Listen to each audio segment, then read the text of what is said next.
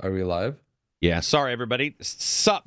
This is Karak with ACG, Yo. and I'm here with Absy. We're doing podcast, the best gaming podcast, number 448.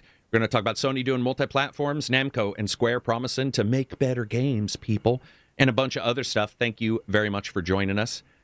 Absy, thanks for showing up every Wednesday, by the way. Yeah, of course, dude. Yeah. Every single Wednesday. Hump day. Yeah. Always on point is Abs. He's only had one possible issue, and it didn't even turn into an issue. Oh yeah, dude. I'm always, I like to be punctual. You know what I mean? Yep. I like my bases covered. Yeah. As regular as the northern rain, as they say. But we're going to talk about Banishers too, which turned out to be man, I'm so excited. I'm so excited. That's literally exactly what I want from that team, man. Vampire stuck with me for a long time. It's one of my favorite games. This one, as I joked it doesn't have that instant karmic hammer that Capri Sun and a bunch of fucking villagers does as a vampire, right? Yeah. So you're like, you're just like preschooling everybody, sucking them dry, drinking all those human Capri Suns. That has a different feel than Banishers. Banishers is a couple, and they make a promise. You get to choose which promise. This is not spoiling anything. This is what the entire game is based on. You get to choose, do I want to help my dead lover come back, or do we want to just go forth and not necrophilia? That's but what happens is it change as you play. You have to continue. You have to hold the line, and you have to. And it's about lying to yourself for other people. It's really well done writing, man. Don't Nod's writing, dude, is on a level that is Chris Avalon level, and that is honest truth. Yeah, well, not in their Vampire, prose maybe, but in their this fucking matters. This matters in that.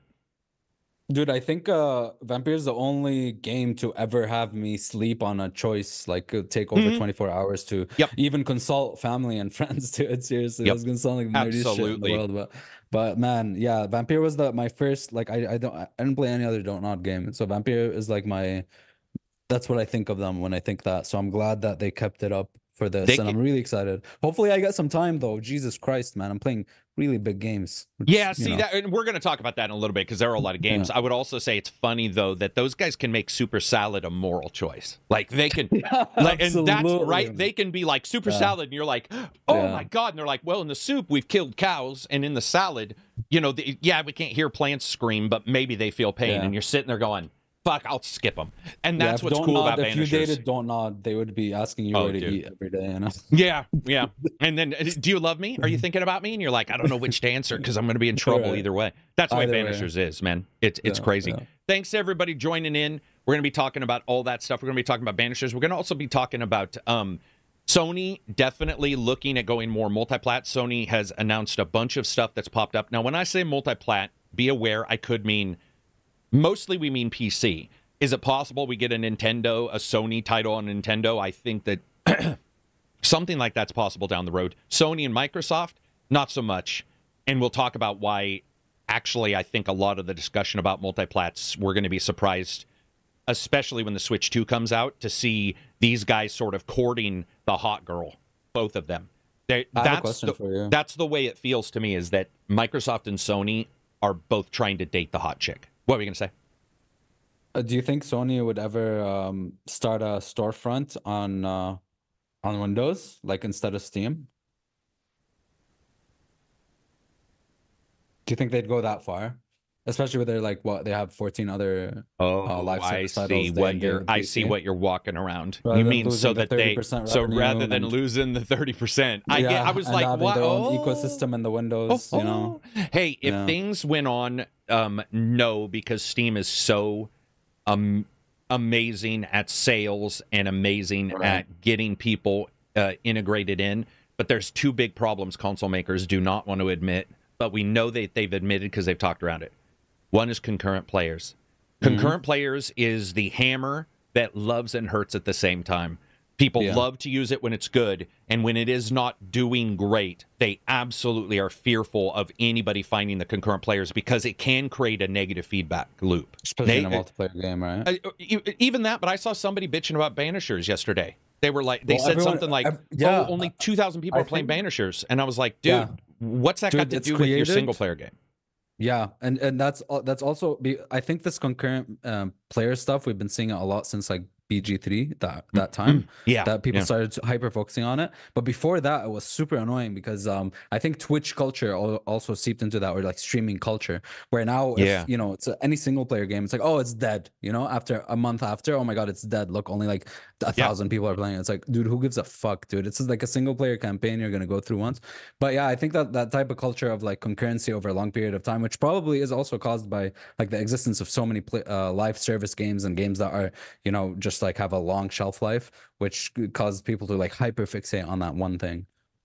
Yeah. I could see Sony trying something with the store if they packaged in cloud and stuff. They've obviously changed. If you guys remember years ago, they were like, you know, the only way we see games being played is generational. The only way we see games being played is locally, blah, blah, blah, blah, blah, blah, blah. And now all that's changed because they're smart. They're business. You change. That's okay. Fanboys don't change.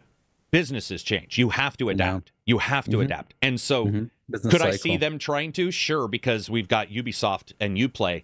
But they would do it in all places, I would bet. I would bet they would try to throw something positive on their store, but that's a lot of finance to build a store and have store be good. Uplay, I know some people dislike Uplay because it's another launcher, but I don't have too many issues with it as a store. I just don't use it as much as Steam. But then you have Epic, where there's a great deal of problems they had, like no shopping cart. So worst. Right? No, they still have. It's been years, and that stupid shit they didn't add at all. It's very bare bones. Yeah. So there's all kinds of things, but I would say this: the easiest way to talk about this is absolutely, in no way, shape, or form does anybody want Steam continuing to rule. Steam has a shit ton of problems. I don't care if people say they love it or what have you. Steam has a assload of problems that they're never going to fix, ever. And what's going to happen is the companies just continually look, and if it pays off, they'll stick with it, and if it doesn't, they're going to make their own, or they're going to try to figure out another way to do it. And Steam's not the only store these guys are courting either. See, that's the other thing. Money talks. Epic, you know, others. There's other stores we're going to talk about Apple, the Apple storefront, and you know them dropping the restrictions, which is a huge bit of news no one has talked about for reasons I cannot quite fathom right now. But yeah, dude, it's going to be an interesting couple of years. I'm glad they're adjusting because I think companies need to adjust. Dude, we're sitting in a world that is completely changed from just 4 years ago, let alone 8 or let alone 12. I mean, just in the way we get the games and how we play the games, how we experience them. But the concurrent thing, back to that, yeah, it's sad, man. I saw somebody saying something, well, I don't know if I'm going to get Banishers because only 2,000 people concurrently are playing it. And I said, but it's a single-player game. Oh, well, doesn't that mean it's bad? And I'm like, oh, here we go. Here we go. That's the problem. And what's weird to me, Abzi, is if you had talked to us in the podcast 4 years ago, we would have celebrated going to Steam and finding a game no one played. And we'd be like, look at this hidden gem I found. Yeah, and absolutely. We have completely reversed. Well, not so much. I see the opposite. Right? Well, we do. But I'm talking about that as a whole, concurrent is wielded as a hammer now. It's wielded as a popularity contest or a hammer. And like you said, a single-player game a year later doesn't have a ton of people playing it. And people are like, oh, my God, it must suck. And you're like, wait, what? Sure. That the purchases were done. That's a single It doesn't work that way, man. And there's sort of a misreading. A lot, but I started becoming desensitized to it. It's like a lot of Twitch culture, like streaming culture, man. Like they've been that way for a while. They were also judging it not on Steam concurrent, on Twitch viewers or who's streaming it, which is even worse. You know what I mean? Because a game can be really, really good and have a lot of concurrent players, but like not streamable and not like in the stream culture. Or it can be paid to stream. Immortals of Avium. Oh man, a lot of games. Yeah. Gang, everybody, ACG and everyone else, have a great day. Robert says. Benjamin says, should be a great show. Getting over hump day, talking about games, waiting for Banishers to get delivered to the doorstep. Looks like a lovely double A experience. That is exactly what it is. SBZ says, gang, everybody's here. Hello. Helldivers 2 slaps. It does. It slaps me out of its game all the time. This is my second version of the game. Oh, dude, yeah. It's shit. It works, and then it's really just it sucks it's a sign of the times. Yeah. I believe it when I see it. Bloodborne PC. Let's all think positive about that. Since when YouTube started to have comments during live, YouTube has always had comments during live, as long as I've streamed. What are the main problems that Steam has as a platform? Oh, God, thousands. The price that they do, discoverability is considered the worst amongst all the stores. The way they actually... What? Discoverability? Yeah, discoverability is considered absolutely horrible. It's why wish lists are a thing now. I don't know if you were on. Maybe you weren't on Friday's podcast. Maybe but we talked directly about this. Yeah, I've heard indie devs. Well, maybe they have to like opt into things for sales, but a front page is obviously like something that is hard to get on. Because you need organic search growth. Is broken. Front page filters are added by people, which breaks them. I've heard good things about like the what it offers for indie devs to like get their games out in the front of the store, but I think that also That's comes with sales. Wishlist is huge now. Wishlist is really big because it's like a YouTube algorithm thing. The more you like a video, the more it shows up. I think like the more people wishlist something, the more it like kind of shows up. Yeah. But yeah, and then like I said, the price, the discoverability, wish lists are a thing, which is great to help discoverability. And then they do have a distinct problem also that a couple devs want to figure out, but all their API is out there now. And it's hurting some people when it comes to like if you leak a patch, if you update a game, or if you update something because maybe you're going to add DLC as a secret and you're that one is beside the point, I think, but it's an API issue. I've heard developers be like they like this stuff, but and I think one of the big ones for Steam in particular is that it is very slow to change. It is very glacial to change. It's just now updating Steam VR in a continual, I would say, in a good pattern, and that's most likely because they are releasing a new VR. They do nothing for others because it's their store, and so you have that odd situation there. But their price is one of the biggest ones. The price is the one that a lot of people are looking at other stores for releases because the amount of money that they take, which isn't really crazy. It's 10% higher than one or two. It's equal to another. But I know a lot of devs are like, damn, that's a heady amount of money. If you request codes from them and sell them at retailers like Humble Bundle and stuff, devs get like 100% of the revenue, which is pretty interesting. I didn't know that before. Yeah, but great. if it's on the store, obviously they take 30%.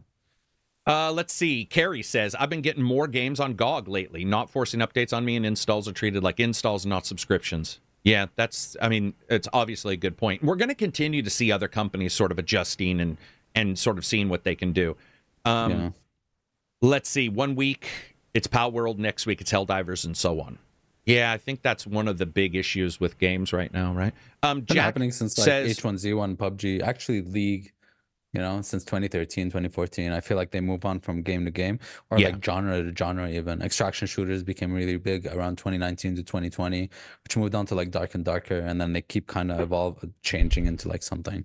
Helldivers, I don't think will last as long on Twitch and stuff, and on like, I don't think it will last as long as a culture, gaming culture zeitgeist. I think when you look at, and I could be wrong on this, but I think when you look at Helldivers, it's okay to admit that it is going to be a fun burst multiplayer game. The burst will be there day one. I've already felt it was highly repetitive even after a couple hours, even getting kicked out. I was like, and I was talking to Game Dev who's played only a couple more hours than me because he got kicked a ton. He got kicked more than I did. And we were coming to grips with the idea of that some of these people think every multiplayer game needs to have a super high concurrent number for a great deal of time. And I'm not 100% sure there isn't a really good tangible audience for those games that aren't that, because I return to Division and I'm sure Division's numbers go down and then way up when they do theirs, and I think people forget that not every game is going to be Pal World, even though Pal World dumped dramatically 97% of its audience.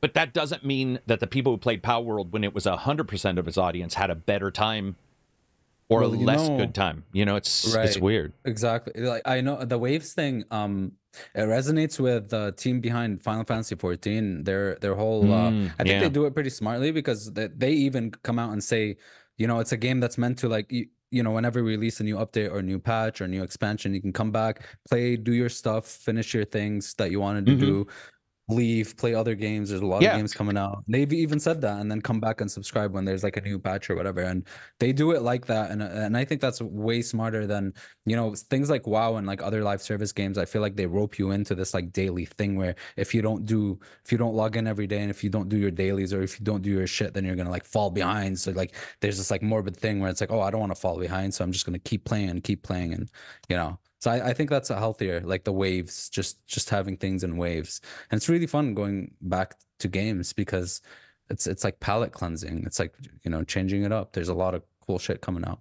Yeah, for sure. I'm reading a couple more of these, and then we'll get started.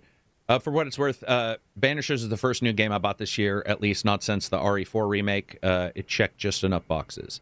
Yeah, it is good. Steam does have a discoverability queue right on the store. Yeah, it's terrible. Dude, you know what game? Hang on, let me read these.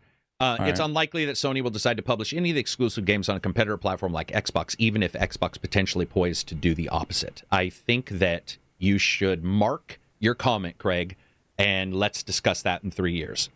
I think that people are not... I don't think you'll see a Ghost of Tsushima 2 on both systems, but I do believe that if Xbox changes the way they do things, Nintendo and Sony, that we're going to see a blurring of the lines that people just will never...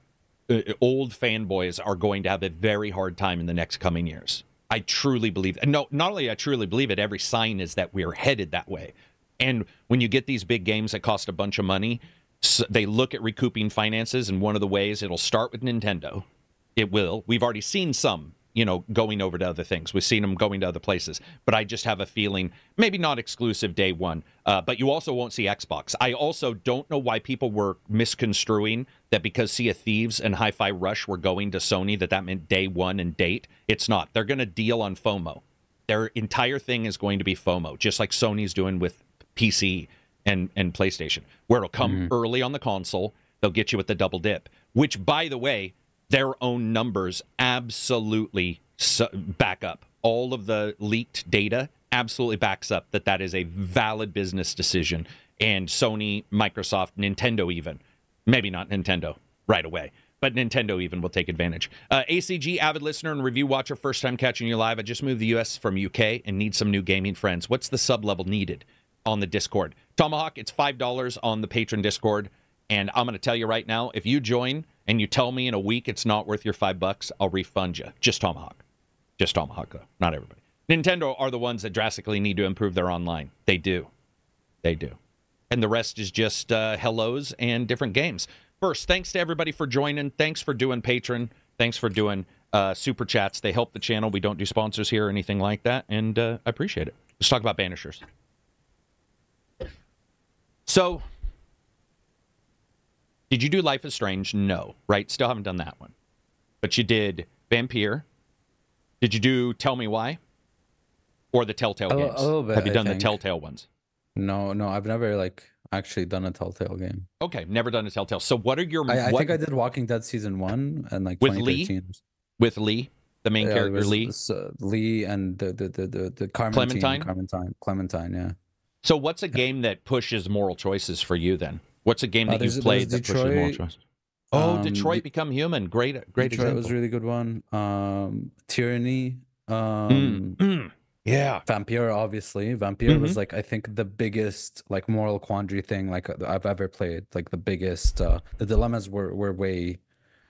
You know, it wasn't just it was a trolley problem with 5 layers. It wasn't just would you kill 5 people or 1 people? It's would you kill 5 prisoners or a doctor or something? You know, it's they had more layers to everything. Other moral shits. I mean, Catherine a little bit. I mean, Catherine is just, you know, it's kind of about that, doing moral choices, cheat on people or not. I've done. In normal RPGs, I don't think. I mean, they have some aspects. You know, sometimes they do these moral dilemmas. Obviously, you can see that in Fallout. You can see it in Outer Worlds. You can see it in a lot of games. But the ones that really hinge on moral choices, I would say is the mentioned ones. That I talked to. Alpha Protocol is a really good one. That's more about social engineering. I feel like they did such a good job with that aspect. I feel better than other games. I don't think I've played a game that had as good of kind of social awareness, you know what I mean? About how to talk to people and what just kind of studying how people are, how people act, and responding them with something they'd like to hear, rather than just being oh my god, I love your hair, that's for sure gonna work, you know what I mean? Yeah. So just kind of social engineering stuff. Yeah. I would say with Banishers, the one thing people need to remember is and I described this in the review. If there's a triangle and it's mechanics and story and then atmosphere and all that stuff, mechanics would be the shortest it would be the shortest side of this pyramid, for sure. Yeah. It's got good upgrades. They're very tangible. There's just not a lot, but they're very tangible in the weapons. So it's like, you know, like rookie weapon, and then it goes to relic, all the way to relic. And they're huge bonuses, massive bonuses. And you can do builds, which I thought was interesting. I was talking to another person about their builds. They were doing a rifle build, which you can do. You can actually do a build based around using your spirit rifle, as I call it, which can just destroy enemies. So, but the combat's there. There are some issues with it. It's not super slick. It's like Vampire, which had its issues. Vampire was like, oh, it's got good combat sometimes, and then it would sort of fail you. That's the way this one is a little bit. Once you start upgrading Intia, she gets these spirit powers that you can sort of loop in during combos. But I found it funny because you'll be swinging your sword, and then she comes in with an uppercut, and uppercutting a ghost is just hilarious. I don't know why I find it funny, but it's like swing, swing, swing sword, and then she's like, Bia! Like, you know, like some Dragon Ball character.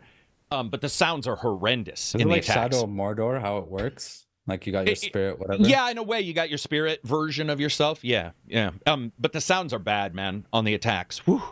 The sound in the game is epic. Everywhere else, you got epic screaming from banshees. You've got like all of the environmentals. Like when you go to a city and you're talking to a lady, or to the town, you're talking to a lady, you can hear like the crunch of somebody walking behind you. You can hear the items being forged, all the shit. And then you swing that sword, and it's like, Hermumph. It sounds like the world's most depressive pillow fight. It sounds like two people pillow fighting each other when you're swinging your weapon at somebody. And the gun sounds amazing. He even cocks a flintlock or a ball and a ball weapon. You know, it's not a weapon you would normally cock, but he puts the ball in the barrel and then goes like, and the ball goes all the way. It's something you would it doesn't work, but it looked awesome. It looked awesome, man. It was like that moment where you're like, that is for coolness, and it looks cool, but it is terrifyingly unrealistic.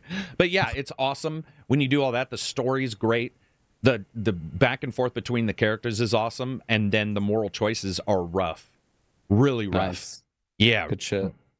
Really rough, man. Like, there's a choice in there where I was like, are you kidding me? Because you have to basically kill humans to bring her back, sort of like Vampire, where you drink to get power. And dude, it's sad, because if you don't do it and then you go to sleep at night, when you sleep, she's like a true, this is Don't Nod at their best writing. They don't talk much. He goes to sleep, and she's a restless spirit right out of like mythology and shit. She is restless while you're sleeping. It's a time lapse, and she's pacing, laying beside you, rubbing your hair, getting up, walking around, thinking, sitting down, depressive, crying while you're asleep. And so you get this amazing feeling of like a true restless spirit being with you. But then during the day, no one can see her but you. So every decision you make is only on your shoulders. No one knows she's there. So if you do this decision and somebody blames you, you can't say, well, I'm trying to bring this person back. There's nobody there. Nobody sees her. And so the weight of all these choices is on you.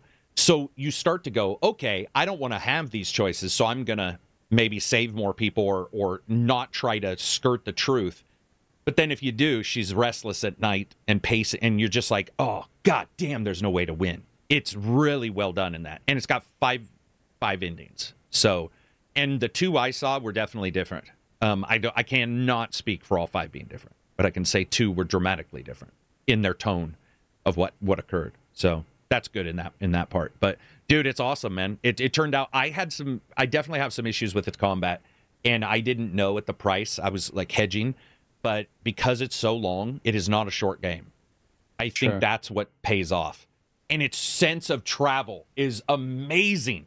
It's not even, they're big. They open up, they blossom into these cool levels. But at first you're like, oh my God, these are going to be really small locations. Like, I'm screwed. This is not going to be super flexible or super open.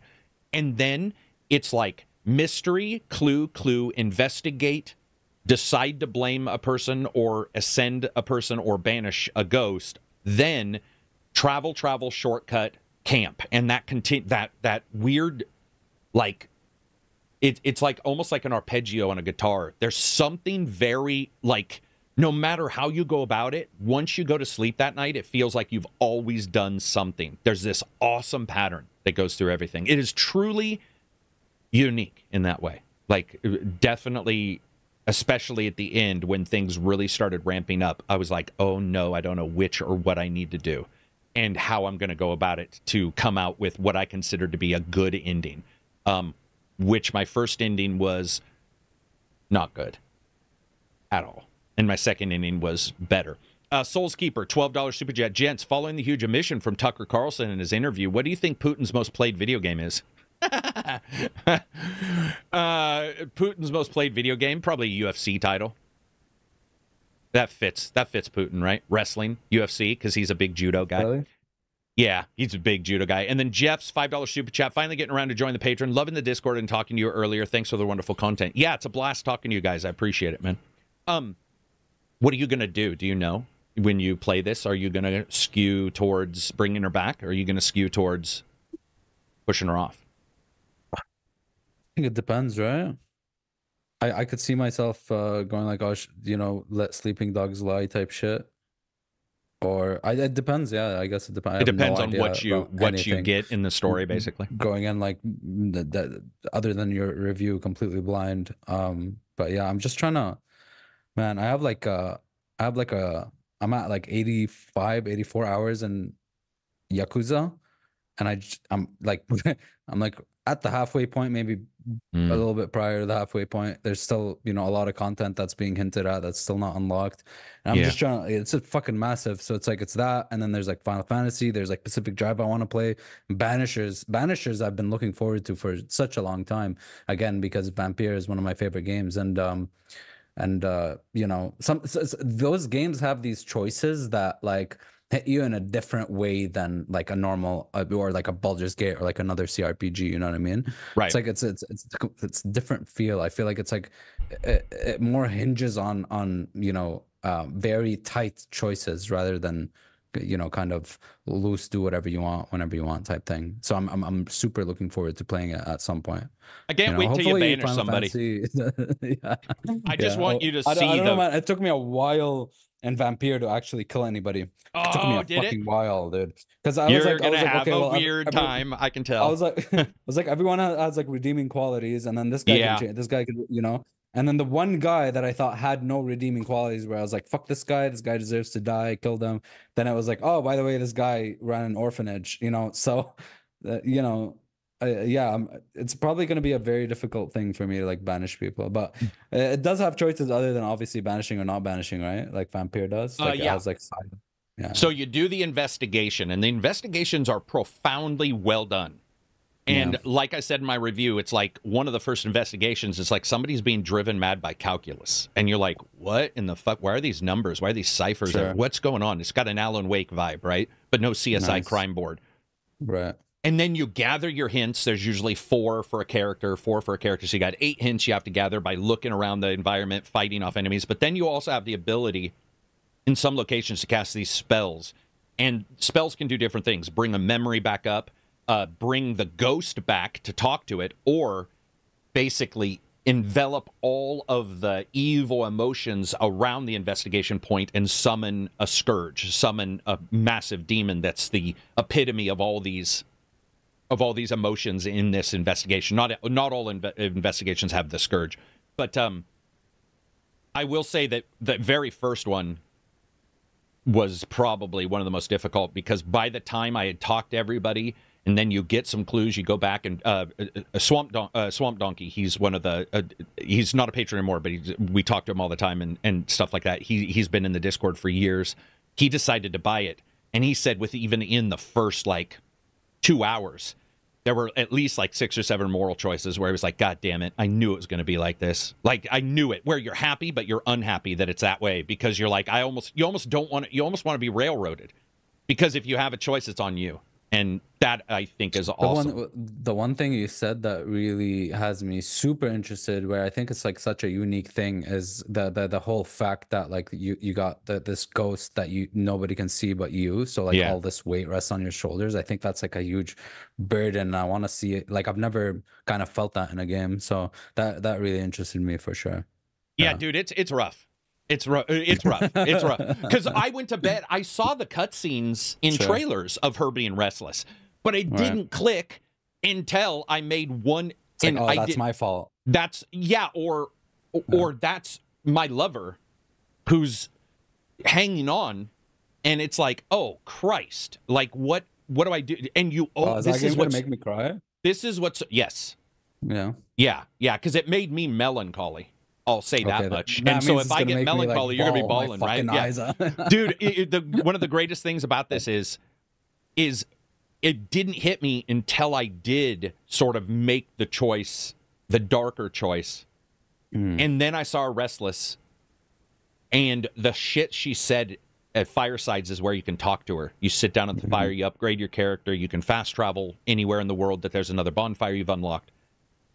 And all of a sudden, something she said and her doubts towards what I was doing and what it was going to do to me. And dude, somebody reacted to me in the town and they said something, and I was like, oh my God, I'm by myself. I forgot. Because you don't, that's the thing. It's almost like if somebody has, you hear this a lot of times with schizophrenics, you know, if they hear voices and stuff, it's like they're never quite alone. Even with meds, there's always the worry that it's there. And that's right now the only real thing I can compare this to, or possession, you know, exorcism, possession, where something's there no one can see, and you're making choices no one can understand, or you might be making choices no one can understand, and they all hurt. That's the thing. That one of the greatest one-liners was from a TV show that they said, what choice do you make if every choice hurts? And I brought it up in a couple other reviews, and I use it sparingly because only some games make me feel that way. But this one, dude, I was like, what? Like there was no way out of it, man. And you can't talk to anybody as a reviewer, which sucks balls. Because I wanted to see like anybody. I was like, is anybody, and looking on Twitter to see if anybody's hinting that they, you know, had these moral quandaries. So, dude, I could see Banishers not in the sense of a sequel, but they know their shit, and it's obvious that they've hit this. I hope this does well. We won't know for a while if it does. But, dude, those guys need to be cherished because there's very few companies that make me think about a choice other than those guys. Like, the honest truth, man. Like, they're one of maybe 3 companies in the world, or people or writers, where I'm like, fuck yeah. Like, that fucking hits. And that hits in a non-forced way. Detroit Become Human did a very good job as well. Very good job with that. Where some of the choices, you know, that you did were like, I'm not getting out of this, you know, unscarred, I guess.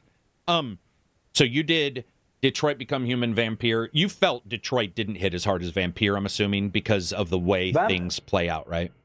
Detroit, I mean, obviously, it's kind of tropey, right? But it has high moments. What it did well was make you feel like your own story is yours.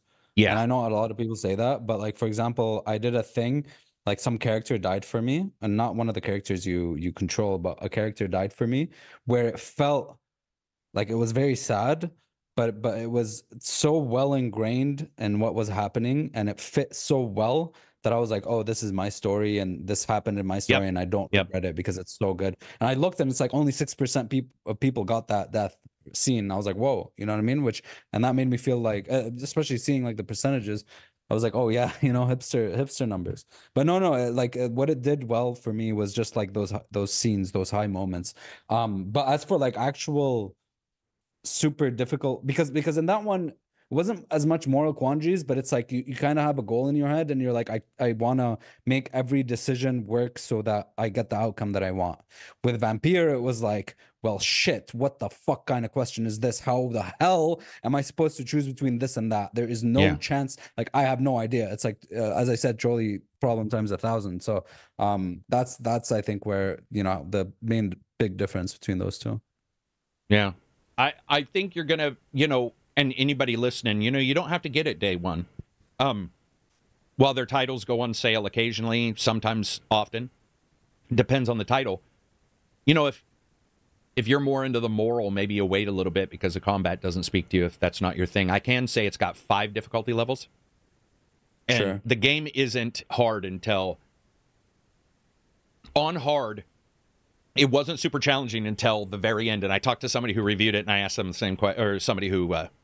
well, it's Fighting Cowboy, but we talked about it after the reviews went live, and he was like, "Dude, it got pretty tough there at the end." Like the Bills thing. Yeah. Oh, dude. Oh, God. Yeah.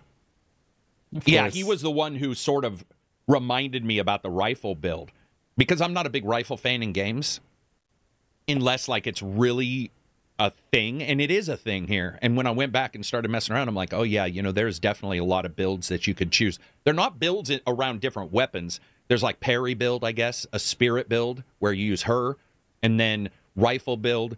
There's certainly a block, maybe not a block build, but a tankier style build. Yeah. Sorry, give me one moment. Sorry, no worries. Like 1 minute. No worries. While he's doing that, I asked everybody what game you have had that has made you had hard choices, and that's Witcher Red Baron storyline. So funny you mention that. I believe. See, this is the problem with not scripting my reviews. I believe I brought up Red Baron in the review. If I didn't, I apologize, because the Red Baron is considered one of the better decisions and moments in game, and certainly you could say Mass Effect, the Suicide Mission, some other missions there. So you could say that those games have done it as well. I thought I brought up the Bloody Baron too, but I could be wrong on that. Ooh, Bloody Baron was like one of the best fucking quests of all time. The whole Bloody Baron sequence. Yeah. I thought I brought it up in the review, but I might have been wrong on that one. That hit hard. The whole thing with his wife and daughter and all that shit. I did. Oof. Thank you. I told him this is the problem with not scripting reviews. I couldn't remember if I'd mentioned the Bloody Baron, but that is what I thought when I was playing it. Life is Strange is definitely something that this game sort of hinges off of as well. I will say performance was a little hedgy, not amazing, not terrible. But they had some pop in that was pretty crazy at times, texture pop in. And so like you'd see some mud in the ground and then it would turn into rocks and you'd be like, wait, what? Mm-hmm. And there was one time where I was trying to walk across something, I couldn't move. And the facial textures. And then it turned to rocks. Yeah, so here's the weird thing about it. You're absolutely right. But there's a level of detail in the facial textures rarely seen before when it comes to rosacea, blood pressure, dirt, streaks of like sweat on skin. They do some great moments with that, but their lip syncing sucks balls. It's like a translated movie at times. Sometimes looks like it's fine. Late 2010s. But then other times it's like two forearms flapping. They're like, hello. It's like a Bruce Lee movie where it's like, I will kill you. And you're like, the case where like the main characters are probably they're better work. Yeah. Yep. Oh, and dude, the main bad guy in this. Is he better than Gonter Odem? Or one of the best bad guys in a game I think I've ever, like, when you first see it a little bit into the game and then later on, creepy. Like, I was like, what is going, like, the movements, the actions, the way it acts, very well done. What else for Banishers before we move on from there? Performance. I'm just really excited. Cost. Really excited to play it, man. Yeah, really yeah. I think a lot of people will like it unless you're expecting, you know, that AAA voice, lip sync. I will say the voices are well done. There's a couple that Vampire had amazing voice work. That's exactly what you could say. Is this mimics Vampire, where the lowest is serviceable, best is emotional, and then it's the fucking juice, or it's the concrete of it that's so good. It's that what they're saying matters. So even if they say it in a blasé way, then you're like, ooh, why did they say that in a laid back way? Like, what does that mean? Like, you know, like Vampire had whole swaths of dialogue, and usually in games, you know, I got my ADHD kicks in or something, and I start wandering. But somehow I don't know what the fuck sorcery they did. It was like the dialogue was so good, and their delivery was so good that you're just like super focused, like just hyper focused on what they're saying, just locked in, right? Yeah. So when we finish up the Banishers talk, you know, it is $10 off on the consoles, so you can certainly look at it that way.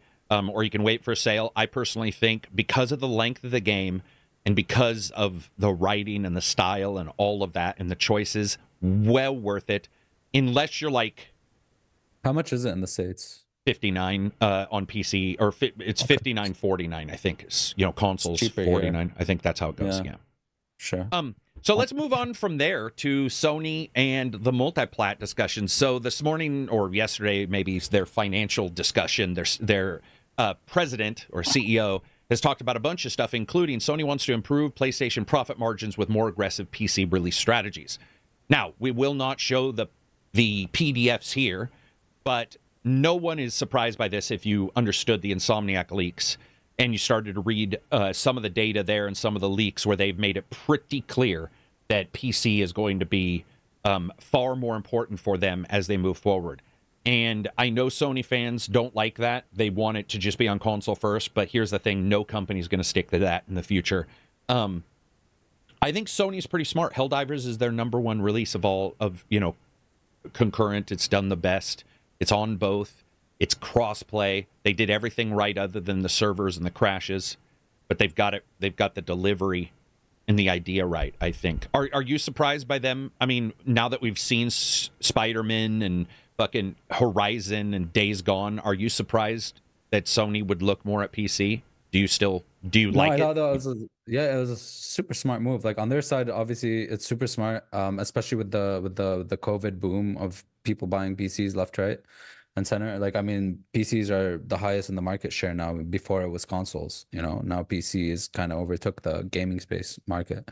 So that's obviously smart on their end. On my end, I'm ecstatic. I mean, I want games to be available for everybody, ideally, right? So just having, and they have really good games. Like Sony has really good exclusives. So like having them come to PC is really, really good. We just want more. Like Ghost of Tsushima needs to come. It's been a while. Bloodborne, no, it's never gonna happen. But yeah, and I'm excited for Horizon because I'm not trying to be a snob at all. I don't like being a snob. I don't like being like, oh, PC Master Race and shit. I hate that. I hate that so much. I really, really do. But with aiming and some controls and stuff, there's some games, especially with Horizon, like having your whole tool set and stuff like that. Just like, like being able to maneuver and do all these things. The combat is great in Horizon, I think. Just with mouse and keyboard, I just felt like way better. More competent. More competent as a player. And I double dipped with both because I bought Horizon when it came to PS4. I couldn't really get into it because of the controller thing. So I played a shit ton of it when it came to PC, and I'm gonna do the same with Forbidden West. Double dip and play a shit ton more. So yeah, I mean, I'm happy. I'm happy people who don't have PlayStations get to experience their games as well on PC. So I think it's important to read some of the reasons so that people don't just assume there's some weird thing here, but he notes that cost reduction in the console cycle is really difficult to come by compared to previous generations due to the increased cost of components, and implied that console prices would be dropping while it looked for ways to improve margins. This is from Video Games Chronicle and from all other websites, because that's exactly what he said. I think it's important to remember that even you and I discussed this for a little while. NVMe was dropping in price and stuff, and then some of the NVMe makers were talking about a particular chip line was going up in cost, which was going to raise the price of stuff. And that's one problem with PCs, right? But it's also now a problem with consoles because consoles have NVMe in them. And so that's why the cost reduction is becoming more difficult. And it makes sense. He said, how can we, given the situation, put our product lines together to make it affordable without relying on steep discounts to reasonably sell them to continue our commercial journey on a sustainable basis? He asked. I personally think that's important, and there's an opportunity there. He also noticed that also discussed, in the past, we wanted to popularize consoles, and a first-party title's main purpose was, that's important, was to make the console popular. This is true, but there's a synergy to it. So if you have a strong first-party content, not only on your console, but also other platforms like computers, a first-party game can be grown with multi-platform, and that can help operating profit to improve. So that's another one we want to proactively work on. I personally think there are opportunities out there for improvement of margin, so I'd like to go aggressive on improving our margin performance. I think to keep companies working, to not see Concrete Genie's devs be fired, and because I love Concrete Genie, I would have loved to have seen that come to every console, every piece, that kind of stuff. I'm firmly behind this, and I think that this next gen is going to be a lot of people who are going to have to really rethink what it means to be a fan of something. What better way to get revenue after a game is developed than like releasing it on other platforms, dude? Yeah. I mean, the other thing is what microtransactions, expansions are great, but sometimes they're not. And that's like, I feel like that's one of the most surefire, best way to do it. And in my head, I'm like, that could not possibly piss anybody off in the planet. But I was wrong.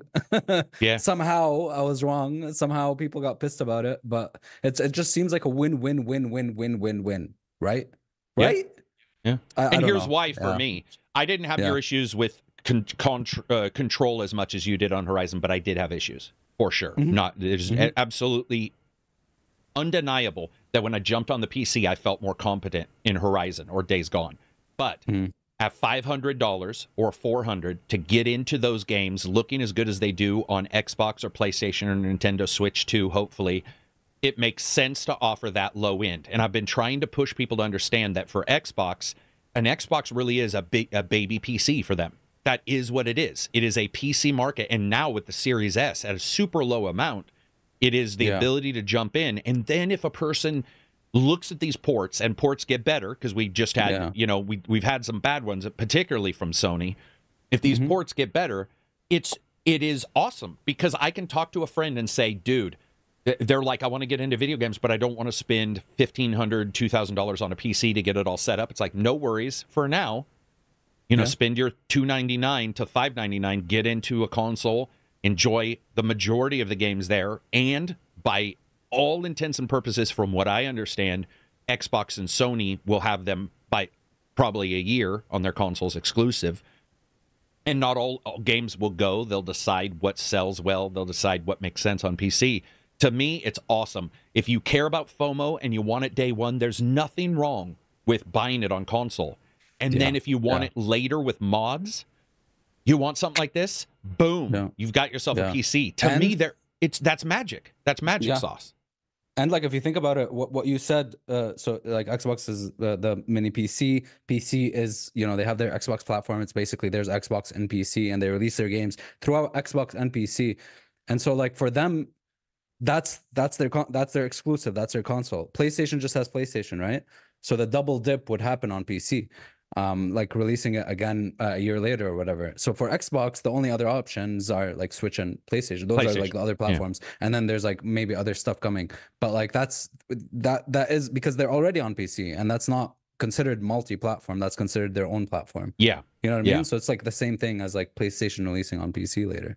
I think that mods are a huge loss from Microsoft currently, in that they should have Bethesda work with everybody and figure out how to do a mod for their consoles, how to mod their consoles. Because I'm watching people in our Discord streaming modded games on the Xbox, the occasional, Bethesda game, going like, damn, if that was most games with a file nexus kind of thing, dude, you're talking about, that would be their big seller, to say, hey, Ubisoft's going to release Assassin's Creed on everything, but guess what? We got mods on Xbox. We're getting so much better accessibility for modding in general. The modding scene is just more accessible than ever, especially with Wabbajack for like, with obviously Bethesda games having native support on consoles. Like, it's just this is the time to just go full on with it. You know what I mean? And I think I was telling Abzi prior, one of the things I'm shocked we haven't heard more of is on the 26th or 27th, Apple had basically stated from now on, a game store can be on the Apple ecosystem without every game being reviewed internally, which was the big thing prior to Activision and Sony and Microsoft's FTC discussion. Prior to that was Microsoft versus Apple. And Apple had stated, sure, you can put a store on there, but every game that's in there has to be reviewed, has to be rated. Well, now they've reversed that. They've added a charge onto it, which Sarah Bond has stated openly she thinks is a step backwards, because it's a fairly hefty financial investment. But I'm actually surprised more people aren't talking about that, because prior to the Activision Sony Xbox thing, the biggest discussion actually was Apple and Microsoft wanting to get their store on the Apple Store.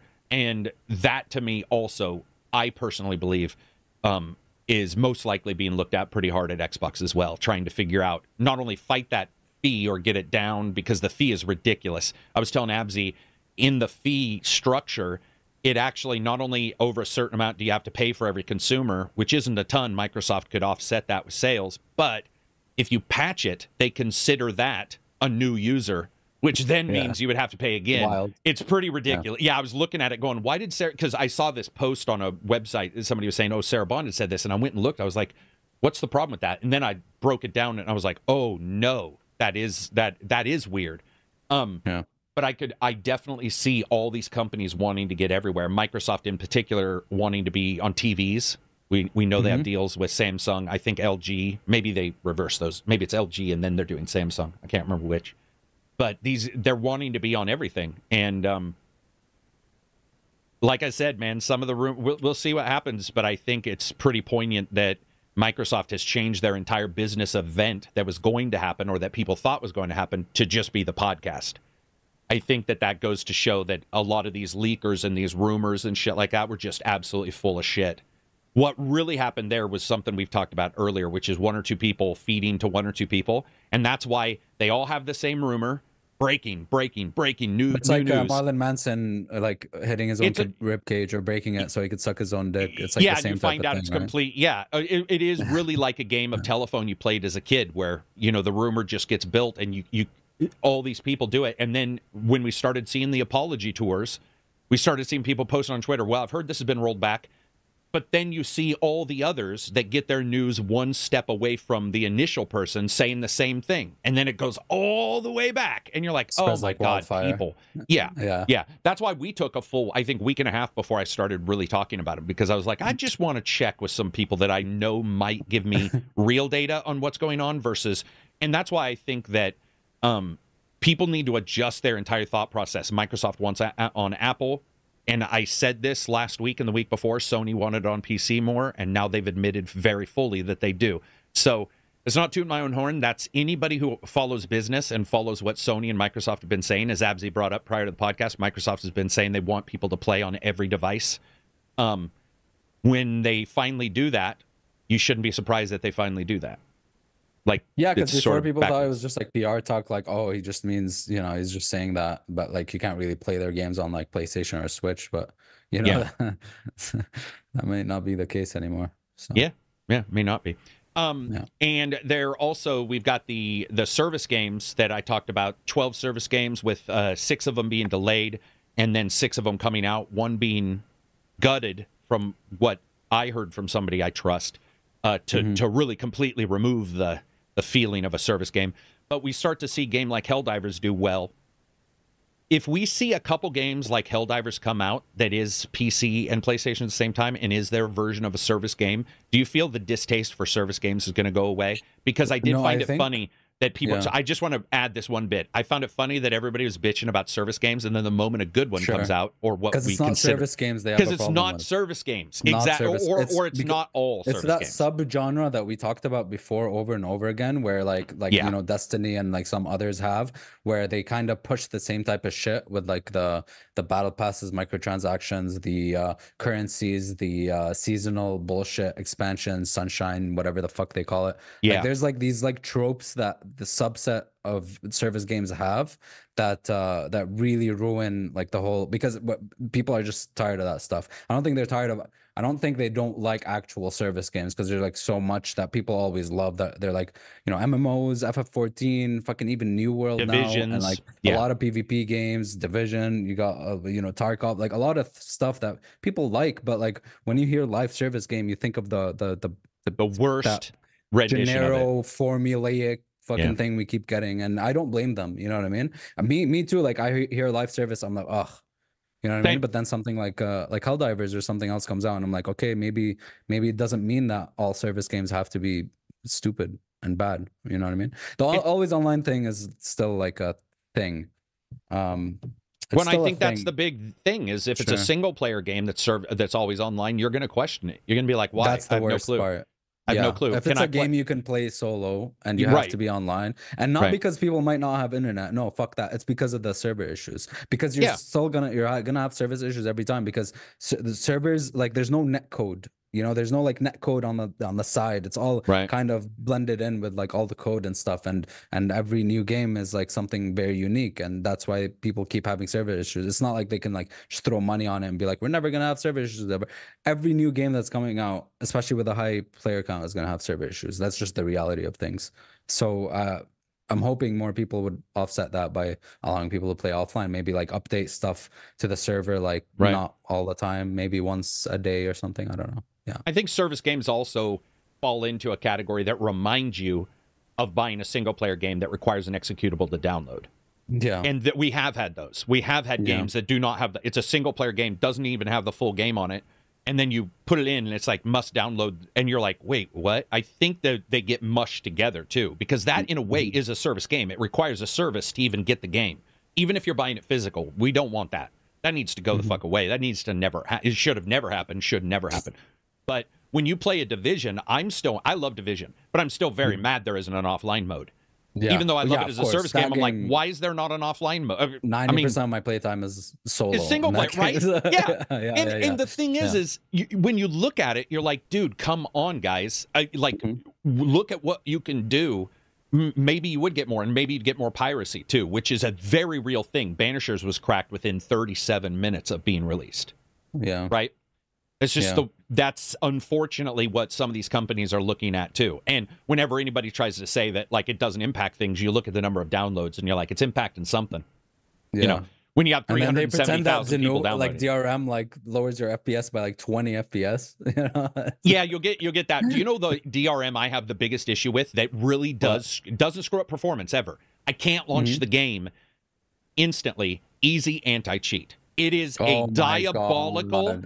Once I get in the game, Abzy, it's perfect. I never It's not have like issues. It works. It's not like it works. It's that I can't launch the game, and it's my legal game. I was trying to play Back 4 Blood with the people on our Discord, and I must have launched that fucking game 40 times to the point to where people were like, dude, I can see you launching it, and like it crashing and launching it. They were watching me go, playing, not playing, playing, not playing, playing, and you're like, oh, Christ. So there are DRMs that affect getting in. And there are some that affect FPS, but not to the point to where I think we're seeing. A really good example is Resident Evil Village had like its own DRM, and the issue with that was that it was updating too frequently, so it did affect performance. But it's not like the norm, and the performance effect isn't that huge as people make it out to be. Oh, you mean it was checking if it was valid way more times than it should have? Yeah, way more than it should have, so it affected performance. So you'll still get stuff like that, but it's not like a normal thing. Yeah.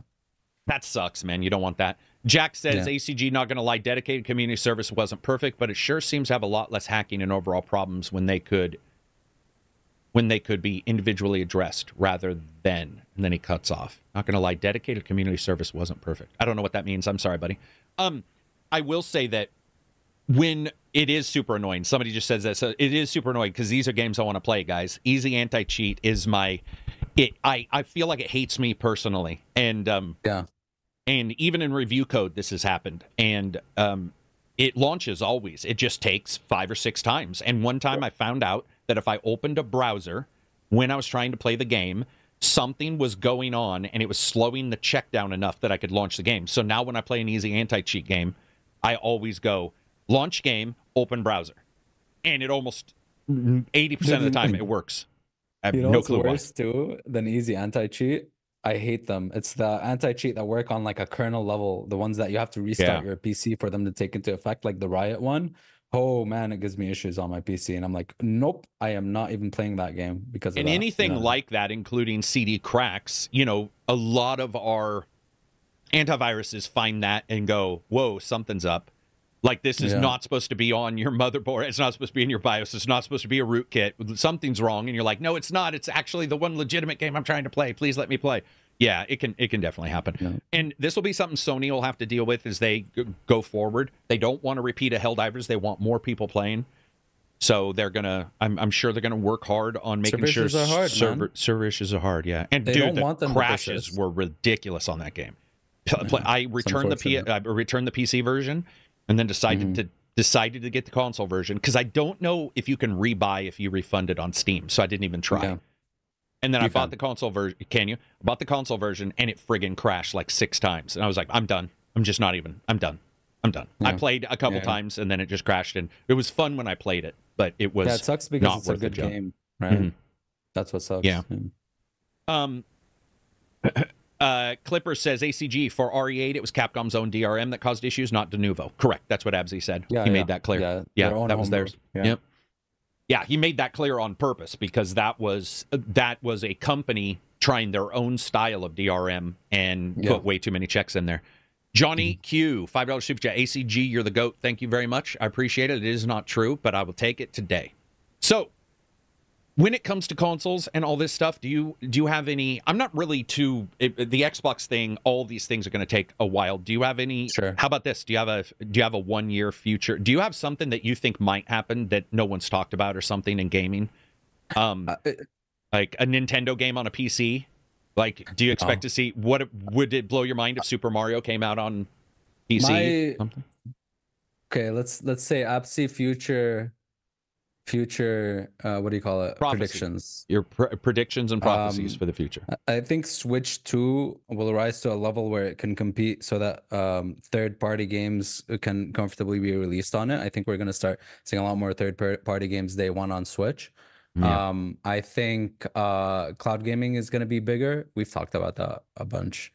I think everything's going to shit. We're never going to get single player games ever again. We're only going to get live service games that are trash, and they're going to suck you of all the money you have with microtransactions left, right, and center. No, I don't think it'll be that bad, man. I think I'm on the more optimistic side. I think we're going to start seeing more games utilize fast load times to do some cool shit, because we've been seeing a rise of that, you know. Alan Wake did a great job with that. Spider-Man did a great job with that. And I think we'll be all right, man. I think we're gonna see. I think we're gonna see a lot more diversity in the live service space. I think we're gonna see people are gonna be surprised with a lot. I think it's not gonna stick to like this formulaic approach. Yeah. So somebody brought something up, and this is the reason why I brought up the Switch games or games from Nintendo coming on PC. Emulators are beyond powerful. And we've already got emulators that are trying to do the PlayStation 4 and Xbox, you know, and all the Xbox or PlayStation 4 has been jailbroke, all that kind of stuff. I could see Nintendo in the future saying, okay, people are playing all these on the emulator. Maybe we should release the occasional game on a PC. I'm not saying it will happen. I just think that it's possible that they'll look and say, oh, you know, because they can see the same data I can. Oh, the new Zelda is being downloaded 500,000 times right now for the emulator, which Tears of the Kingdom, probably more than multiple millions. I don't know the numbers. I never tracked that. But I could see these companies looking and saying, we have to make the change mods, even if we don't want to. Great mods. Yeah. Great mods for Zelda. Yeah. Yeah. And then I would say I agree with you in the fact that the diversity thing, we're seeing a crunch down because the bubble turned in and it bust. And the pus that we're living in and people being laid off, that is the pus, right? That's the bad thing. It's been popped, and we're gonna have to live through that shit. But I would honestly say, like dogs return to vomit, we're gonna go back. You're gonna see people redoing a lot of the same stuff. They're gonna be adjusting things. The most disgusting way ever. You're that's because I find this disgusting. So let me explain to you why I'm so hateful at this exact moment.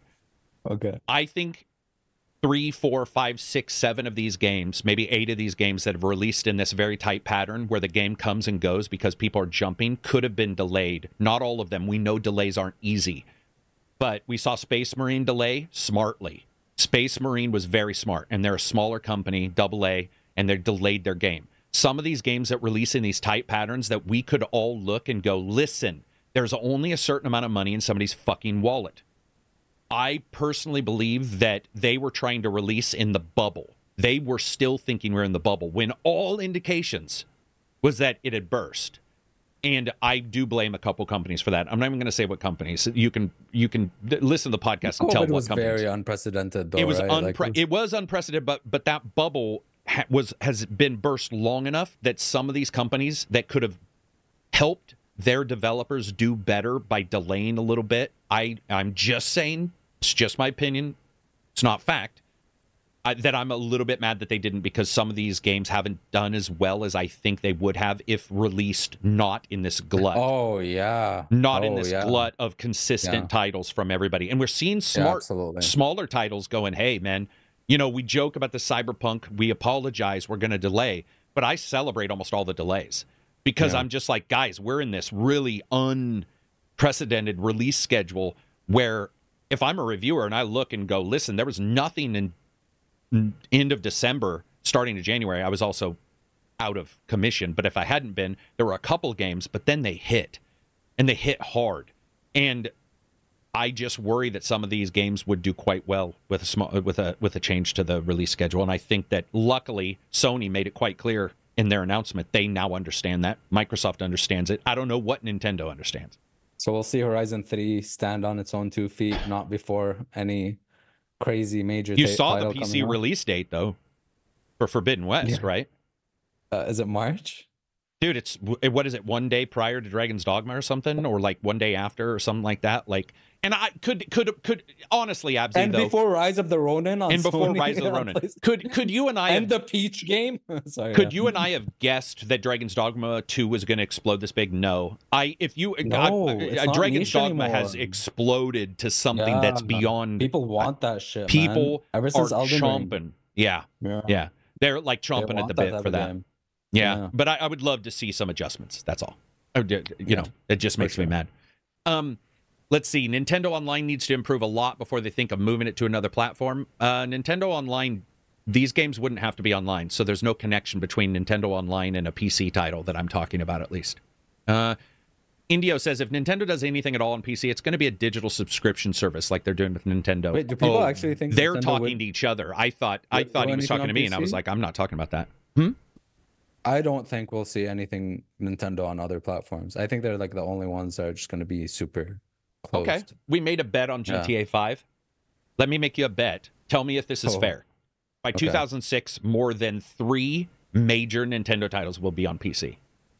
2026? The end of December, whatever, 31st or whatever of December 2026, 3 major Nintendo titles will be on PC. On PC. Okay, do you feel that that's fair? No, we won't even do money. We can just do or we can do a $100 donation to a pet pound to a $100 donation. Okay, is that 2026 fair? December. Yeah, 100%. Okay. And so you're thinking, and I'll give you this: 2 or less doesn't count. It has to be 3 or more.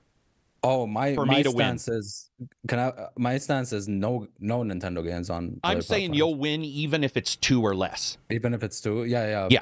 Okay. Okay, if it's 2, let's both pay. No. Because I think 0. So I want to stand firm on that. Oh, you're going to stand on firm. So I'll win if even 1. Okay. Before we make the bet. If one like actual title gets ported to PC. What is a AAA? Would Pikmin count? Yes. Okay. Pikmin, Pokemon, Metroid, Zelda, Mario, all their IPs. Yeah, okay. No, I feel like that's fair. Maybe not like second party. Maybe not like Xenoblade. We won't count second. What about? Was there a Bayonetta on PC? Yeah. Okay, so we won't count second party at all. Yeah, like Final Fantasy and stuff. Like those. Yeah. Okay. Yeah. All right. I can stand to lose that one. I just feel that, and this is just my personal feeling, that all the companies are changing and seeing the writing on the wall, and that 2026 feels fair to me. But that'll be cool. It'll give me a reason to stay alive. It'll give you a reason. I'd be happy both ways. I know you would. So. Yeah, in the end, you would just be like, all right, that's $100 worth donating. Games on PC. Yeah, right. Yeah. Animal Crossing. I don't think it'll get ported. Really? Okay, dude, This is cool. It shows the difference in true apathy versus hope. I have hope and optimism. You have true. You believe they're apathetic, or do you believe they're actively? I've been wanting Nintendo to go digital for a long time, but I don't think it is going to happen. Chris says, did you guys notice Thaumaturge or whatever it's called delayed their release? Yeah. Yes, I did. Oh, did they delay? Did they? Okay, yeah, they did. That looks like an interesting game. Very interesting game. Yeah. The more I saw it, the more I was like, oh, this looks like something I would, sort of. What happened to Broken Roads, dude? The publisher died. Versus Evil was the publisher. Is the game not coming out? So when a small publisher like that dies, remember I believe they were the Humble Bundle publisher. They were the company that worked for Humble Bundle versus Evil. They died. They completely closed their doors, and I don't know. I'm sure somebody shops around that, but I don't know where it is. And it was not ready. They delayed it. It was not ready. I had review code. That game was not ready for release, and it was going to get absolutely destroyed. It had some really good things, but it was not ready, and so the delay happened, then the layoff happened, or then the shuttering of that company. So I don't know where that is. I'm sure somebody is looking at it, because there are still 3 or 4 smaller, publishers that could Focus could take it, Yeah.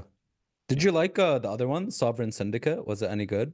Sovereign Syndicate was good, and Sovereign Syndicate, huge shout out to them. Those guys reviewed well. They reviewed, but see, that's awesome. The other thing. They released in this huge, like, just miasma of I have it of titles. Yeah, I'll get to it at some point. I love those types of very games. Cool, unique characters. PC Gamer, I think, who at times I don't know where they're going to go with review, because I'm sure they have different people. I didn't know where they were going to go. Saw their review; it was quite high. Saw a couple high for that kind of game. Saw others reviewing it high. Yeah, it from what I could see, it reviewed high. But here's the problem. Yeah. I don't know if the high reviews matter when there's no money in somebody's pocket, because they're looking at, Forbidden West coming on PC.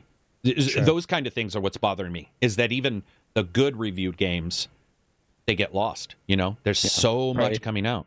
Clipper Fan, SAR, $10, Bloodborne remake on PC or a Nintendo game on PC?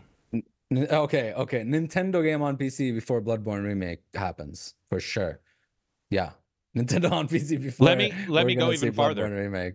We're gonna see. We have the chance of seeing Gears of War on PlayStation 5 before we see Bloodborne. We see. Okay, yeah, that was my joke on Twitter, but I'll put my foot down on that. We'll see Halo on the fridge.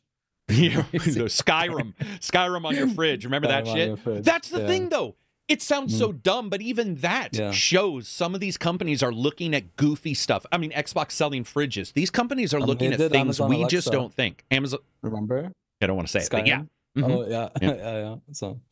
So I saw that. Thank you very much, Chris, for reminding us, because that game deserves a shout out. And I think it very much is a title that people should play if they liked Disco Elysium, if they look forward to Broken Roads, if they played, what's the other one that we just talked about? From Sovereign Syndicate? Tyranny. If they like Tyranny, if they like thoughtful games like that, this is the way to do it. Powder Keg says Karak's getting 5-dimensional layered with the bet now. A little bit. All right. Dude, so, honestly, is it Bloober Team? Who did the Demon Souls remake? They should got a blue. Yeah, whoever they are, they did a fantastic. They did a fantastic job, right? Yeah. That's when a remake is a remake. So good, so good. Ooh, that was such a good game. God damn. I think that Bloodborne is like Assassin's Creed Japan, and that they and Forza Horizon Japan, that they hold on to it because they know it's worth something. I truly believe Bloodborne is some Mandela effect shit, dude. It just never existed, man. It's just like it's a figment of everybody's imaginations. All right. What do you guys think? Make your bets in chat. Dream. I want to hear these. I want to hear if you guys agree with us or not. The 30 FPS, what, Abzy? The 20 FPS dream. The 20 FPS dream everybody had. Dude, you know what's crazy to me, though? Thank you. Like, people hacked the PS4 Pros and played Bloodborne at 60 FPS just fine. Just fine. Yep. It's bothers me. I personally, just guessing that it is either like Assassin's Creed, where they're holding it and they know it's the most loved there's something about it, or there's something behind the scenes with an IP or some kind of ownership or some kind of thing that they're nervous about. And by the way, this came up with the Code Veronica remake. I've always said that Code Veronica is the redheaded stepchild of the Resident Evil games, just like Fallout New Vegas is, and just like Batman Origins. These titles that are in the series, but because they're made by different people, there's some worries of who gets the remake and who gets the money. Sure. Code Veronica, I found out later, had some characters in it that were sort of ahead of their time, but they treated those characters poorly, and that might not work with the social zeitgeist currently. And I had not thought of that at all. I was always like, why is Code Veronica not coming? Yeah, there was, I believe there were some characters, if I don't even remember the game anymore, much of it, but I believe there was one or two characters in there that were like the bad guy, that were like something with sexuality, and people were like, would that be treated as like, you're disliking this or something? Didn't Capcom do a poll of what people would want to see a remake of? I think recently they did, yeah. Didn't Was they? Code Veronica part of the poll? Oh, dude, what if it wasn't? If it wasn't, then that's it. That like proves your point. Like, that's it. That's done. You know, if it was, then wow, they're thinking about it. So yeah, I just can't believe that you look at these titles like Origins, one of the best Batman games ever made, and I'll fight anybody on it. I think that I can at least prove to somebody that it's up there with the others, minimum, if not one of the better ones. And you look at Fallout New Vegas, which you like more than I like. Most people I know. It wasn't part of the poll. Sorry. Yeah, it wasn't part of the poll. No, Karak, no. Who said that? Well, Dev Guy says it. Dude, I believe Dev Guy if he said it. We're never gonna see it ever. We're never. You're telling me? No. Wait a minute. Can somebody, Dev Guy? Dev Guy? I don't mean to task you. Could you do me a giant favor, Dev Guy, and like link me in Discord the poll or any indication that it wasn't on the poll? Because if it's not on the poll, that for sure, I think, unless they're already making it, but I don't see how they wouldn't. You know, that seems weird. That seems weird. Ooh. It's got to be on the poll. Ooh, that burns, man. Ooh. That's exactly like when you get the remakes and they do 3, but then they don't do, you know, Origins, and you're like, what? Gonna remake 5, dude? Of which? Of what? Of Resident Evil. Are you thinking 5 because of the racial overtones? Is that your question? I didn't even think about that, but like I feel but like 5 took like a huge leap into like the cover shooter space. It was still, dude. Let me be clear. It was one of the best. Like, it was a really good co-op game. Not a good Resident Evil game. It was a great, like, fun. Like, I had good mechanics, I think. But it was like I don't know. What would how would they remake it is my question. Like, are you still gonna like punch the boulder? Here's what I would do. I would, if I was gonna remake it. If I was gonna remake it, I would leave any of because the land they were in, the racial overtones fit the land that they were in and the story they were trying to tell. Whether that's acceptable, not or now, I would just remake it and say we're not, you know, or remaster it, what have you. But I don't know if they would. I don't see Capcom as worrying about that too much. And understanding that people would separate church and state. A game being set in Africa, dude. Like, it's just well, it wasn't only that. Yeah, it was. They were all zombies, sure. I know. Like, I know. It was the setting. Like, it's nothing, it was the setting. Nothing's wrong with that. Yeah. No, I agree, and I've just never because they're a minority in the States, like that's gonna make it a big, you know. Well, when I've talked to anybody who covers games or even game makers, no one's ever brought that up. It's actually been the discussion forums that bring that up. It's not been makers of games, so there's a chance. But also, when I ask those same people, why do we not see New Vegas, or why do we not see Origins, they do state the thing about the IPs and all that. So I think that's real. Yeah. And why don't we see Bloodborne? Everybody seems to assume Bloodborne is being held. Either there's that issue or it's being held just like Assassin's Creed Japan was being held until they felt they needed to do it. And Forza Horizon Japan has been held. And a lot of people are under the impression that when they finally say, like, this is Japan, that'll be the premier. That may be the last big Forza Horizon for a little while before they rejigger it. Because the one thing about Forza Horizon, I feel, is that I'm getting a little tired of the festival. You know, it's like it's all the festival that Horizon takes place in. Yeah. It's the same story all the time. You know, you're just like, all right, it's a festival. You know, they have the festival over the trappings of it. And here's what I would love to see from a Forza Horizon: no festival. Just people out there racing cars in Japan. Yeah. And they're just like, you know, Tokyo Drift in it. And there's none of this. Underground street racing. Or underground street racing, cool. Building your own little underground club, getting a couple cars, hiring mechanics, like put a little sim in there. For Speed shit. Some old, like, that would be great. Rub up a little Midnight sim in there and just see where it goes. Yeah, Midnight Club, embrace the Carbon Midnight Club. There was a couple of those older ones. What if they can do the everything game? Like, there's like, okay, Forza Horizon and like whatever, you got the open world and you got all these like crazy races and drifts and stuff. But as a person, you can also like have a career in like an actual legit kind of tracks and stuff. And it's like all of a sudden a sim racer. Yep. Yeah. I have accidentally driven my sports car into gravel, and I can tell you, if they do sim, everybody's fucked. So I think they might not do that because... No, I mean like half-half, you know? Half-half. Yeah, it would be cool. Yeah. Juiced was another one. Juiced. Thank you. Juiced. And Richardson says, remember, it's the same thing for you, Karak, but it's something fresh for someone entering the series. He's bringing that up, and he did a tongue emoji because he knows I say that all the time. You're absolutely right. I am simply saying I think they could still have some kind of get-together like Underground Racing versus the festival. Mm-hmm. Did you ever play Test Drive Unlimited 2? No, but I played 1. I didn't even know 2 was out.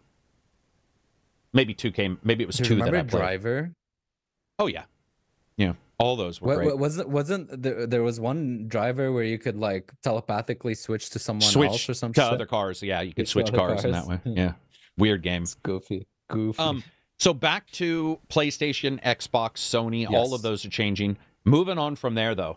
So Namco has now added itself to the Square pantheon of companies announcing that they're actually going to make good games. It is there. Yeah. Here's why I'm telling everybody to look at patterns and see what's changing in the market. So originally Square 2 weeks ago stated that, okay, what we're doing isn't working. We're going to start releasing quality games and less of them. And now Namco this morning said the same thing. And what did they bring up? Armored Core 6's sales not being great. Here's what blows me away. Armored Core 6 was good, which goes to what I was saying. If you look at when Armored Core 6 released, it released between 5 other games. Yeah. Baldur's Gate and Starfield. And yeah. So this idea of releasing quality games, I also think is a little bit of a Trojan horse. Say it that way. But in real life, you may not change a ton, but what you may do is start pushing things out and being like, because Armored Core was quality for the most part. Yeah, yeah. Do you think? I think like 90% of the games released in 2023 were long-term, big development games, like big kind of slow releasing games, like stuff that has been worked on for a while. Do you think they're trying to move to? They're not saying like our games need to be good, but maybe we're gonna do like fewer but like more hype big releases. Yeah, I absolutely do. And even if they're not big hype, they wanted to hype like Armored Core more than they were able to because the PR cycle was glutted. And I did a 60-second review on that because I didn't even have time to do a full edit and get all the footage and put it together. There were so many other games crunched down there, but you bet they're going to. Yeah, they're going. Yeah. And the ability to push a big game as being more important. Armored Core 6 is a tried and true sequel for the most part, and one that returned to a franchise that hasn't been around for a decade. Niche. So it is niche, but it did insanely well, and I think they wanted it to do insanely weller. Like I'll just make that word. I think they wanted it to do even better, and they realize we need to stretch our shit out a little bit. Also, longer development behooves developers continuing in their job. That's the other thing I'm really happy about, because we know that many companies didn't see any cuts. Right. Yeah, okay. For the most part. That is not necessarily for the most part. Yeah. But what I was going to bring up was that when companies ship the game, layoffs are usual because you're going from build to maintenance. I would love to see the longer build pattern, right? I would love that, even if it's a smaller team. But let's say you have a slightly smaller team, 10 less people, but you keep them on for a year longer. That's good for the industry, man. It's good to keep those people working. Don't get the brain drain. Don't lay off your staff. And then maybe you have another game ready to be built when you finish this other one. Be smarter with your money. Some of these companies, I think, were throwing a bunch of people at it and then terminating them. Yeah, there's a huge difference between companies that like grow their developers rather than keep switching out and renting and contracting. It's a way you got more cohesive shit for sure. Somebody was saying also the PlayStation CEO had stated that Sony is saying that the PS5 is in its latter half. And I think that that's pretty accurate. Latter half is also the best half for me. The couple years after that first release, when people get the juice and they understand the console, that's the Halo later ones. That's Gears later. That's like once they start really getting good with the system, we start getting those amazing games that are such a big jump from the first ones. So I'm excited for that. I was going to bring something else up. We were talking about the layoffs. We were talking about that. Damn. There was one other thing. Damn it. I can't remember. Immortals thing?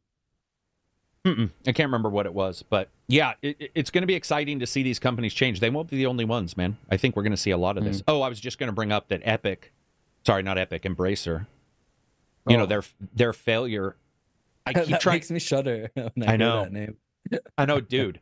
And I was explaining, so we had a behind the scenes, sort of a podcast in the Discord 3 or 4 days ago where one of the things I was pointing out to, we had a huge group in there. We were talking about like some of the behind the scenes stuff that happens in game reviews and games. One of the things I'd also pointed out that when you look at Embracer Group, let's say it was a $2 billion deal that they lost, that magnifies because of the people that you would have kept, that would have stayed in the industry, that would have been purchasing things within the industry.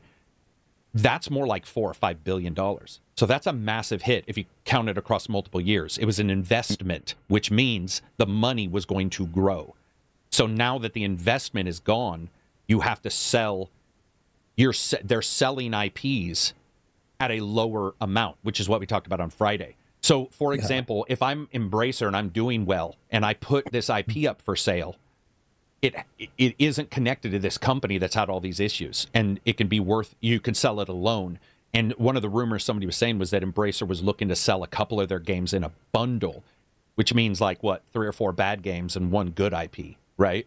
And that sucks because a lot of these companies are also not doing great, or are also, let's say, holding back.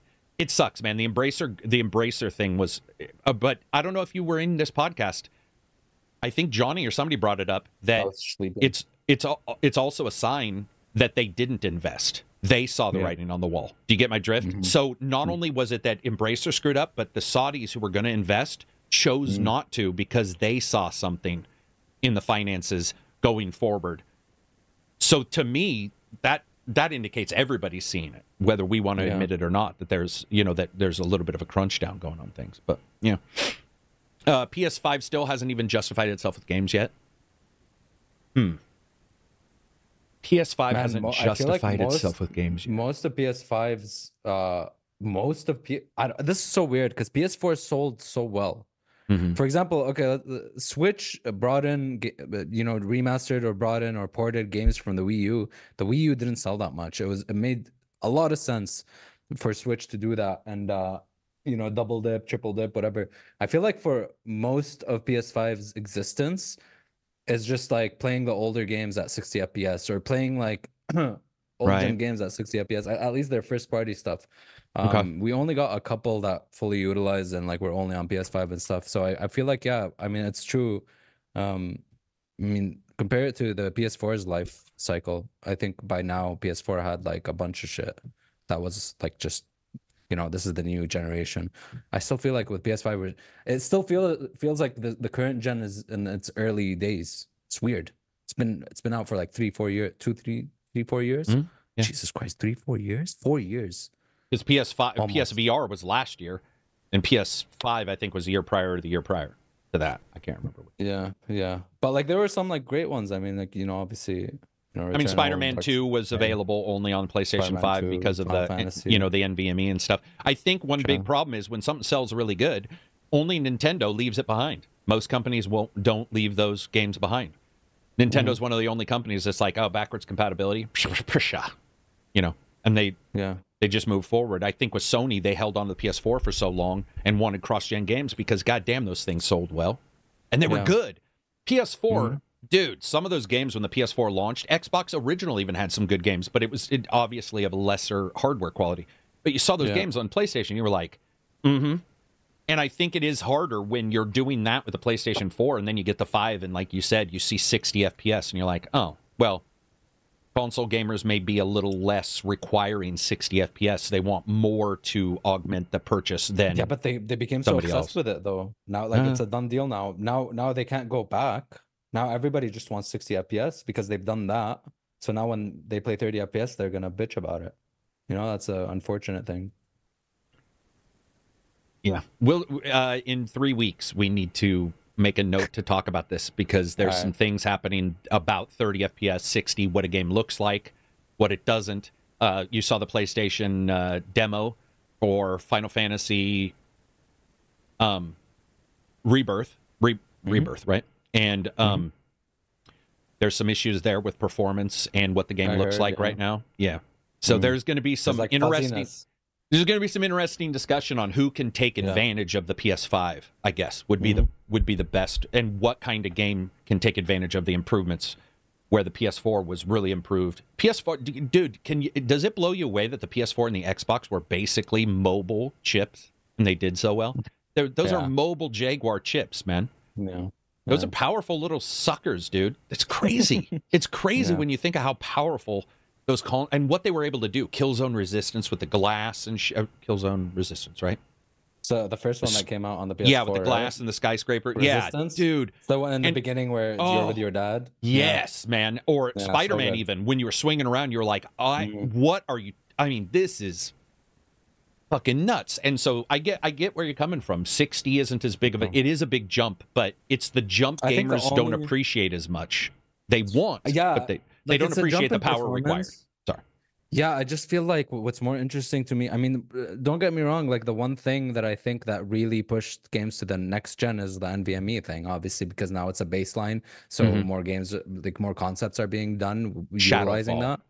But I feel like that's the only thing we saw that is like more like revolutionary or whatever. Yeah. Like, you know, other than that, games have, you know, more or less the same. We're just getting new stories, new cool mechanics and stuff. We're not stepping into next gen, really. You know what I mean? We're just getting better performance and shit.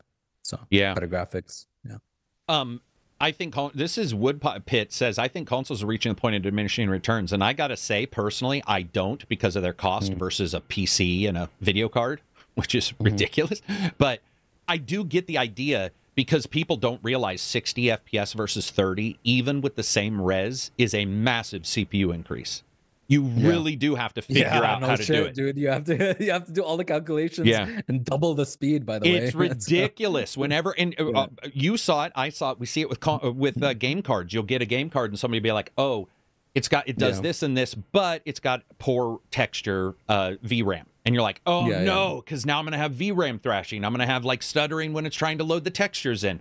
But the speed is great, and so it's like, okay, you can run lower textures, but it's 60 FPS. People are just not getting that these games are so detailed now. But I do understand why somebody thinks jumping into PS5 may not be they haven't done a great job, or they haven't done a job of saying you have to get a PS5 because this is only possible. Spider-Man 2 is a good example, but when you saw Spider-Man 1 and then 2, you didn't see I think a lot of us saw just 2. You and I saw the NVMe be at use, but the true, you know, and the way they were doing things. But interesting, man. 120 seems like overkill. I would say for a console, 120 right now is probably overkill. What do you think? Yeah, 100%. What do you think about 120 FPS as a whole? On my PC, I mean, you know, I think 120 FPS is like over 120 FPS, I don't really care that much. You know, 144, 160, I feel like I don't like really care that much unless I'm maybe fair. CSGO or something like crazy, like shooter or whatever. But 120 FPS seems like I like it perfectly on the PC. I think 120 FPS is perfect. Even 90, honestly, 90 is great too. Yep. But on console, man, I just don't want it to be. I don't want the next gen to just up the frame rate to 120. I don't want that to be the case, man. Please. Yeah. I got to tell you, 90 to me, I can tell when I'm playing very rarely that it's 90 to 120. Sorry, my brother just came in from a flight. Hey, come say hi to 25,000 people watching. Yeah, 25,000 people fully playing. Sorry, go ahead. No, it's all right. I was just going to say that I can tell the difference between 30 and 60 massively. You can tell the difference between 60 and 90 somewhat. Once I get to 90 and 120, the difference, unless it's a very particular game and how often I notice it, I would say my gameplay doesn't improve dramatically, or the experience doesn't improve to 120. I would say 60 is the sweet spot for now. Especially on controller, because the polling rate, the polling rate on a controller. Yeah, you won't. I don't care. Controller, I'll play 60. Absolutely. That's a very good point, and it's one of the reasons why it's why I talked about it last week. Until we get a different input solution for the controllers, until the solution is somehow differently. Yeah. I mean, dude, mouse and keyboard hasn't changed in fucking 55 years, right? Has it? It hasn't. It's Commodore 64. Dude, I could tell. I bet you I could grab a mouse from 20 years ago, and as long as it's USB or whatever, not notice some massive change to the way anything plays. Console has stayed the same except for the analog stick being added. The second analog stick being added was a big change. But I don't know, man. I don't see on console. Gyro, I think gyro aiming has a partial place, but it's not really anything big like a mouse and keyboard. I mean, I think I used gyro in like Splatoon or some shit. Right, yeah, in a couple games I've tried it out, and it's been good for the like fine-tuning, but then you have games where if it's already on a controller, it's probably got auto-aim anyway, or a soft aim assist, so it's like gyro can fuck that up. You have to turn that off, then you have to adjust the gyro to make sure the gyro isn't so sensitive that your character's going... Calibration. Yeah. ACG, if consoles go to 90 or 120, most console players would need a new screen, no? Yes, you are actually correct. Not only that, but there are a ton of TVs that have fake 120. So there's all kinds of issues with that. All kinds. It's sort of up in the air on what we're going to see. I think HDR was the big failure here. HDR is what everybody bet on and what everybody improved. And look at HDR's massive orphaned status. I mean, some games are not shipping with HDR at all. No desire to put HDR in their games. Some companies are like, no. Another calibration chaos. I don't know. I don't get how people still think graphics is the only thing that makes like 60 FPS to 30 FPS. Like you just explained that it's like CPU is a big part of it as well, and doing those calculations, double the speed. It's not just graphics. There's like systems. If you want interesting new systems, you just If we stuck at 4K and we stuck at just graphics, 4K 60 with a huge increase in CPU or GPU. Dude, what I'm seeing is particles. What I'm seeing is lighting, not even just ray tracing. I'm talking about true, that is true lighting. What I'm talking about is other types of lighting that aren't just attached to the ray tracing, other types of things you can do. And lumen and all those, that's where I would like to see the future. If somebody says 8K, I'm like, I don't even know what you're talking about. If somebody says 120, I don't even know what you're talking about. Well, I would rather see 60, 4K, locked 60, and crank the fucking... reflections, not cyberpunk. You have to go into a special thing to see your character's fucking face for 3 seconds. I'm talking Spider-Man, but elevated to like true 100% reflections, no matter how far away you. That shit would be. That's where the magic. And like you said, systems, AI systems that updated more quickly. I don't want to see any game. Dude, how many times have we looked at a game, even a brand new one, and a guy far away updates at 15 frames per second, and he's like. You see birds in like Monster Hunter going like, or corpses not disappearing, or corpses not, all kinds of crazy shit like that. That's Euphoria, type of stuff. Fucking locational damage and enemies, reacting, and this new step. That's what affects FPS as well. That's the stuff I care about more. Physics is a mass. I mean, that's like one of the biggest FPS destroyers there is. Because it's all CPU bound. Well, not all of it, but a lot of it is. 8K is still not standard anyway. No, we're saying we don't want 8K to be standard. I've seen an 8K TV with 8K native footage. What do you want your PPI to be, like pixel per inch? Like, that's the thing, right? That matter. Nobody talked about this years ago, Absy. The only time they talked about it was VR, but VR is a massive TV near your eyes, so PPI becomes important. Like in the past, it was never important. It was like you never heard anybody talking about it. Like a 100-inch screen, like 20 feet away from my TV, and I want 8K.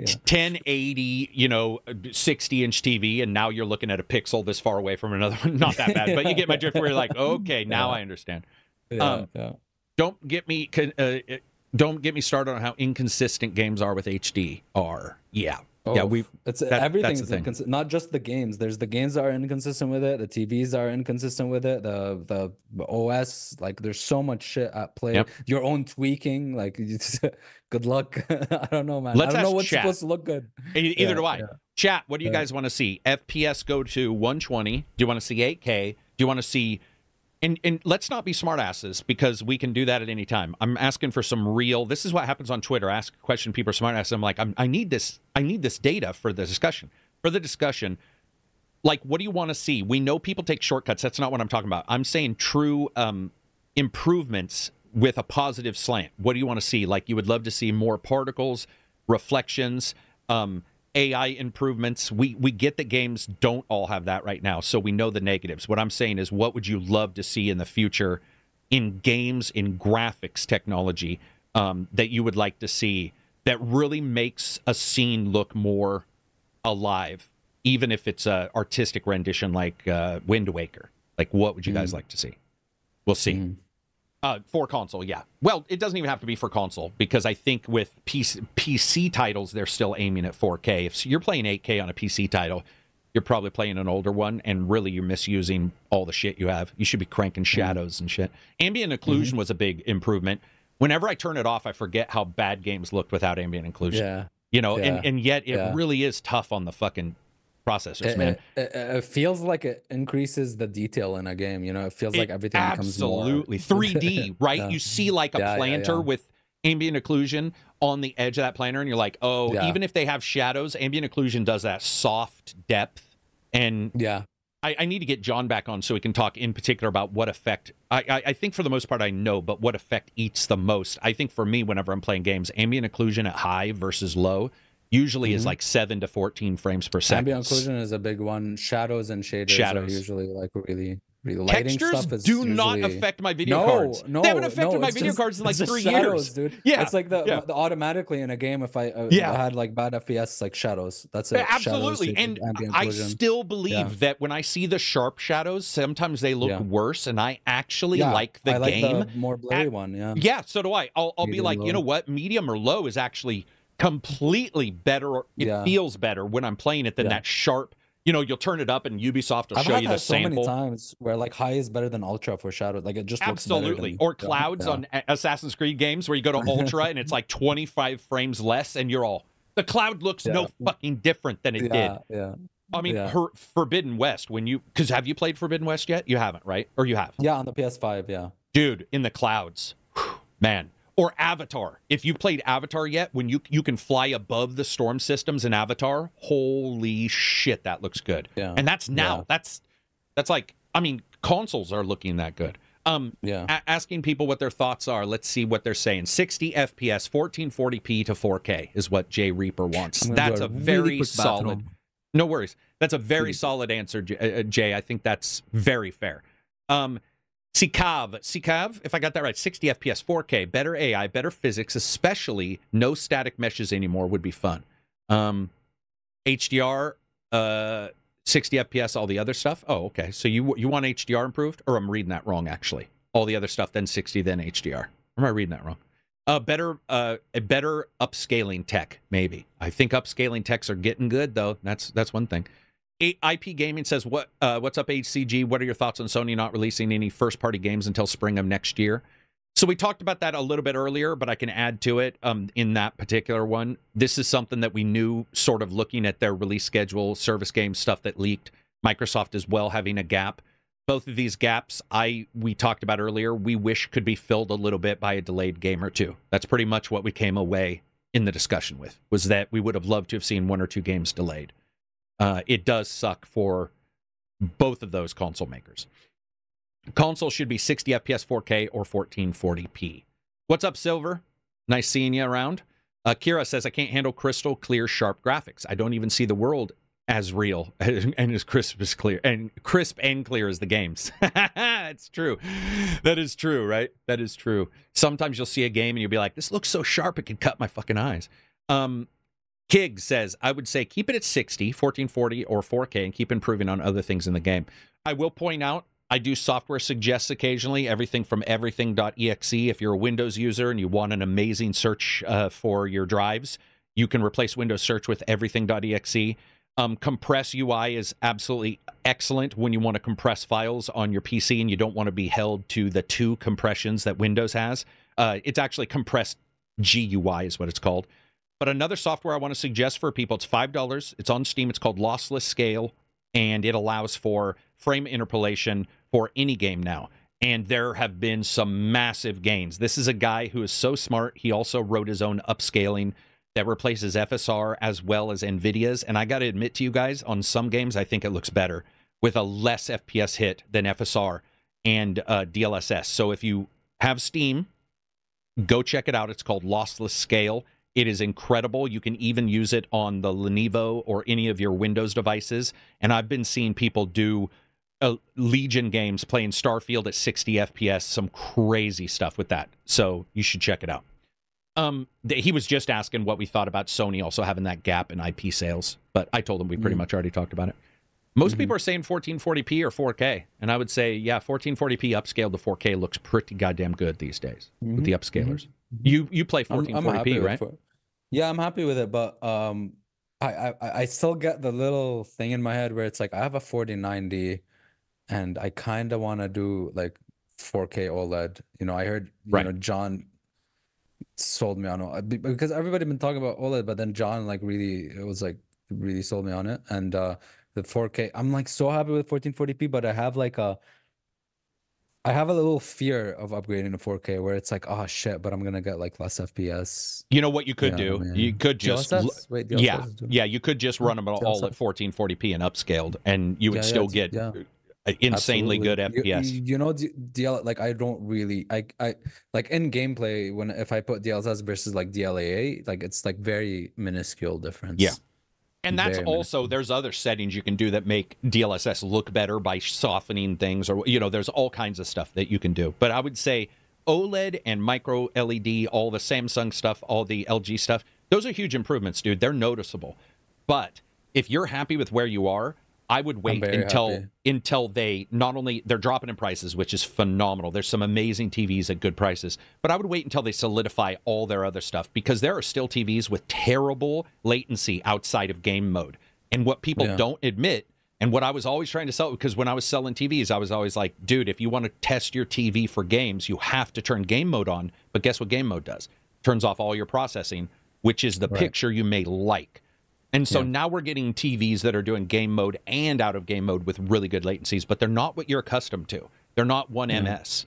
They're not 5. Some are in the panels, 10. Like monitor panels are really expensive, I think, for OLED. And once you start adding that stuff, then you start like, and then, dude, the biggest problem is their OSs suck balls. When you buy a monitor, there's no OS.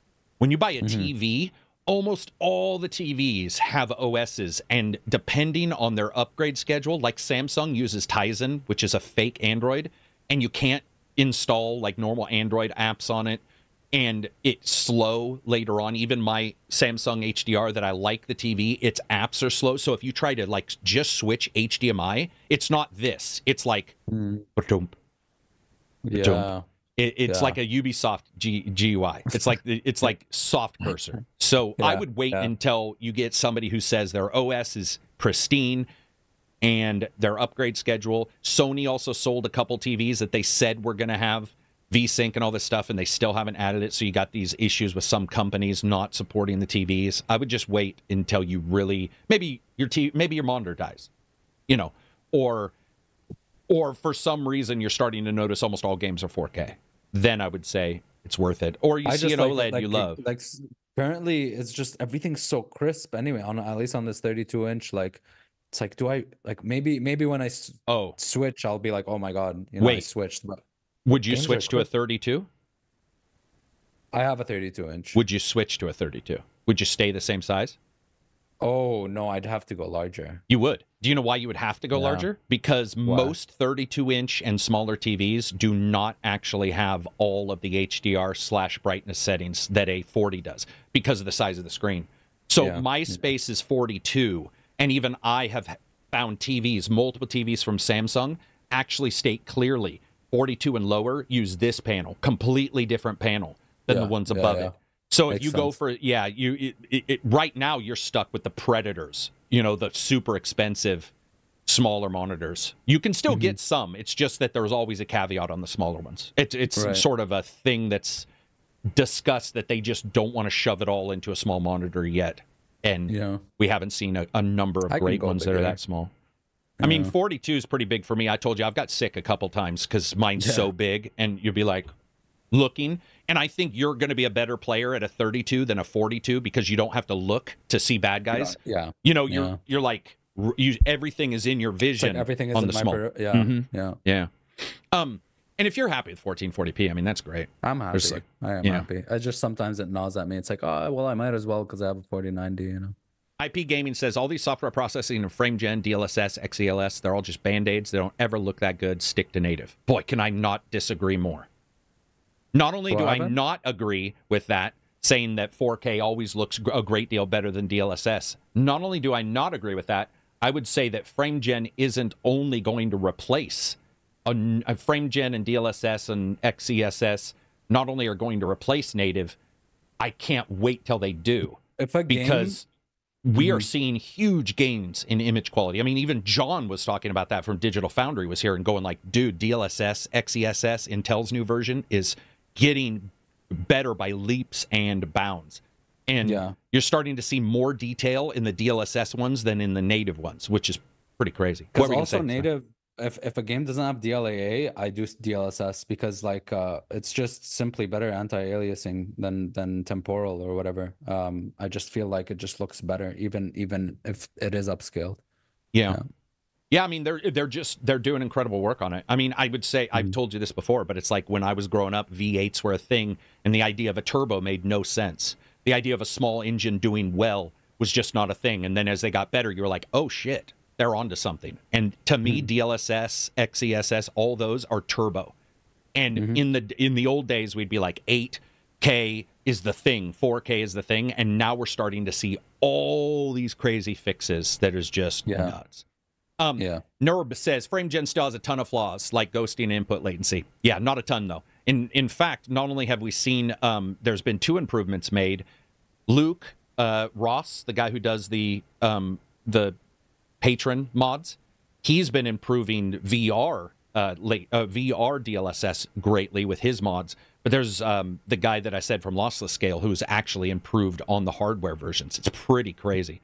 But I think when we're looking at it, we're starting to see situations where ghosting in particular is almost completely gone from the new FSRs and DLSSs. And when you look at ghosting versus not getting the FPS that you need, sorry, I'll go with a little ghosting to get the FPS I need without spending $1,200 on a 4090. Deal, man. Yeah. And then Turbo Diesel, Powder Cake says, you are true. You are right. But Turbo Diesel threw a wrench in that one. If you can't see the difference, then it's a win. Yeah, for sure. I mean, I think that's where you look at it, and that's like where we're coming. Frame by frame analyzing every pixel peeping. Well, that's why I teased John. I was like, John's one of the greatest guys in the world because he can pixel peep and then still play a game that doesn't look the greatest and not get all tight. Oh yeah, 100%. And he's aware of it. He's like, yeah, well, obviously I'm doing it. It's because we're Digital Foundry, but it's not like I play games pixel peeping. You know? What I mean? Yeah. And especially if you don't like the anti-aliasing solutions that we're starting to see, which a lot of us don't. I mean, for example, I would say almost every anti-aliasing solution currently, I do not like the look of anymore. SMAA was nice DLAA? For the time. DLAA is a little bit more intensive than I would like. Yeah, I don't really love it. I don't really love it. There's like some. I've been having good. There's some times where I think it's worth what it costs and it's worth the look, but sometimes I'm just not a big fan of it. And we've seen companies try all kinds of stuff. Nvidia had like the antimorphic or something that was even in the Nvidia panel. So many crazy. There's SMA, FXA, TAA. SMAA was incredible at the time. But in the old days, SMAA would do the entire screen, including letters, which would make the letters soft. And I would add it to games with, what's the thing? Reshade. I would add it anyway and just be like, okay, it's, it looks amazing until I have to read language. But now we're getting all this kind of anti-aliasing and upscaling that's using AI to do it. And they're figuring out that's a letter. Don't soften that, which is phenomenal, man. I mean, getting so many improvements. Pixel peeping sounds like a really old adult game.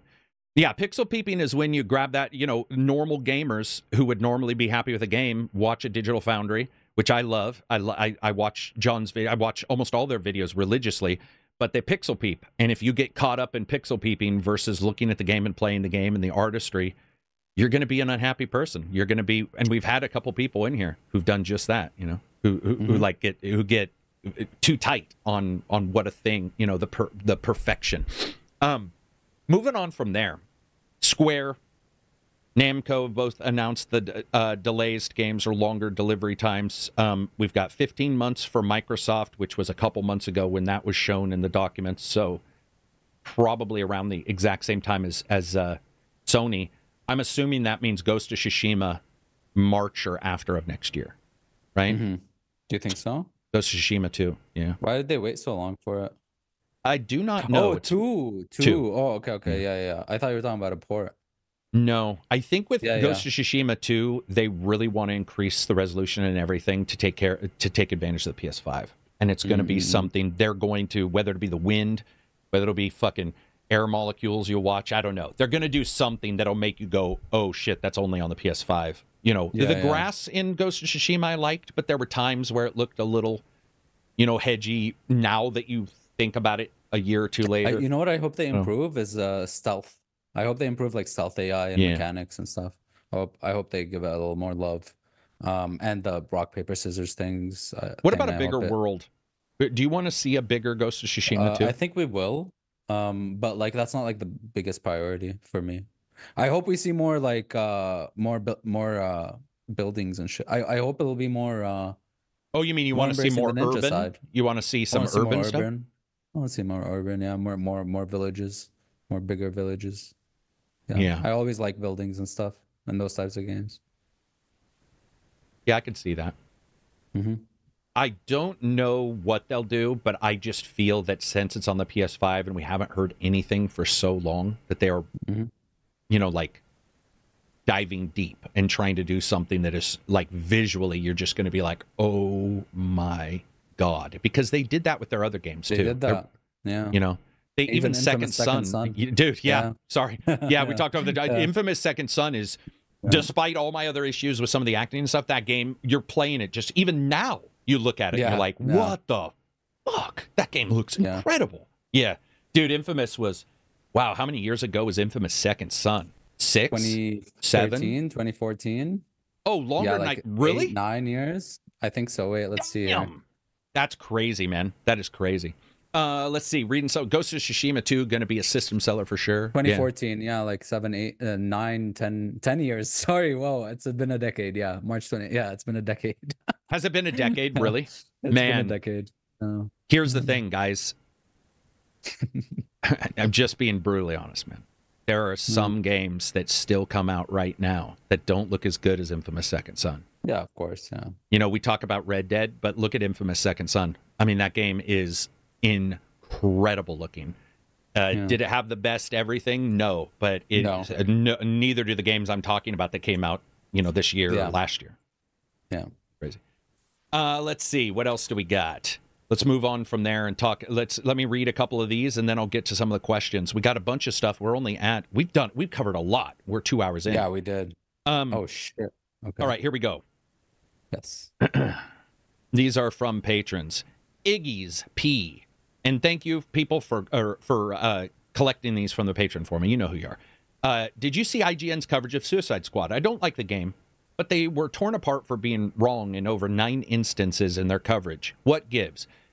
If they're selling themselves with IGN first videos and wake bitching on Twitter about not getting codes, but then can't get basic coverage right, why do they get coverage at all?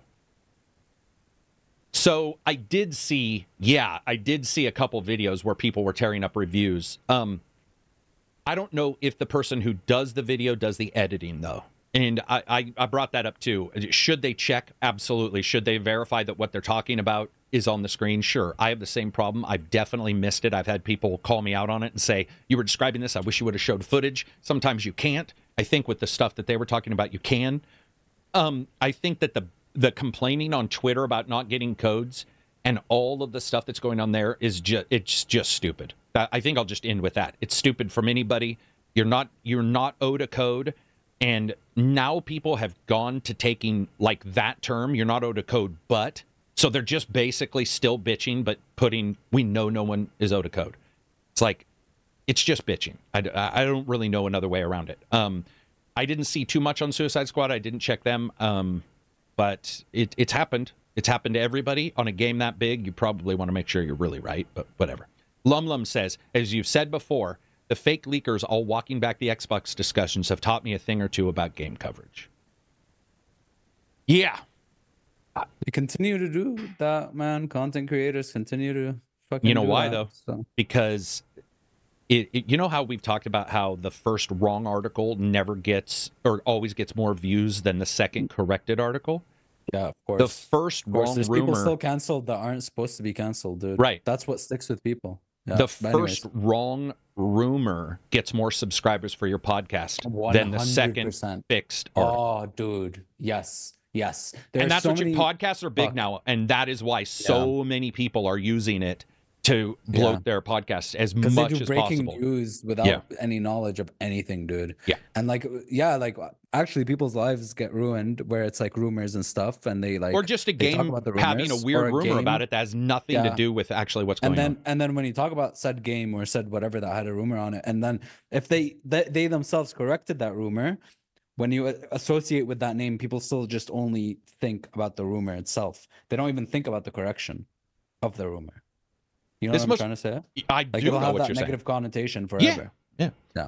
Obviously, these all came in through Patreon, and people must be talking about the same stuff because this one sort of is along the same way. It says, I've been watching reviews from IGN and GameSpot as well as some other big YouTubers for the last several years, buying games, sometimes on their reasoning, and oftentimes been disappointed. I want to thank Happy Console Gamer.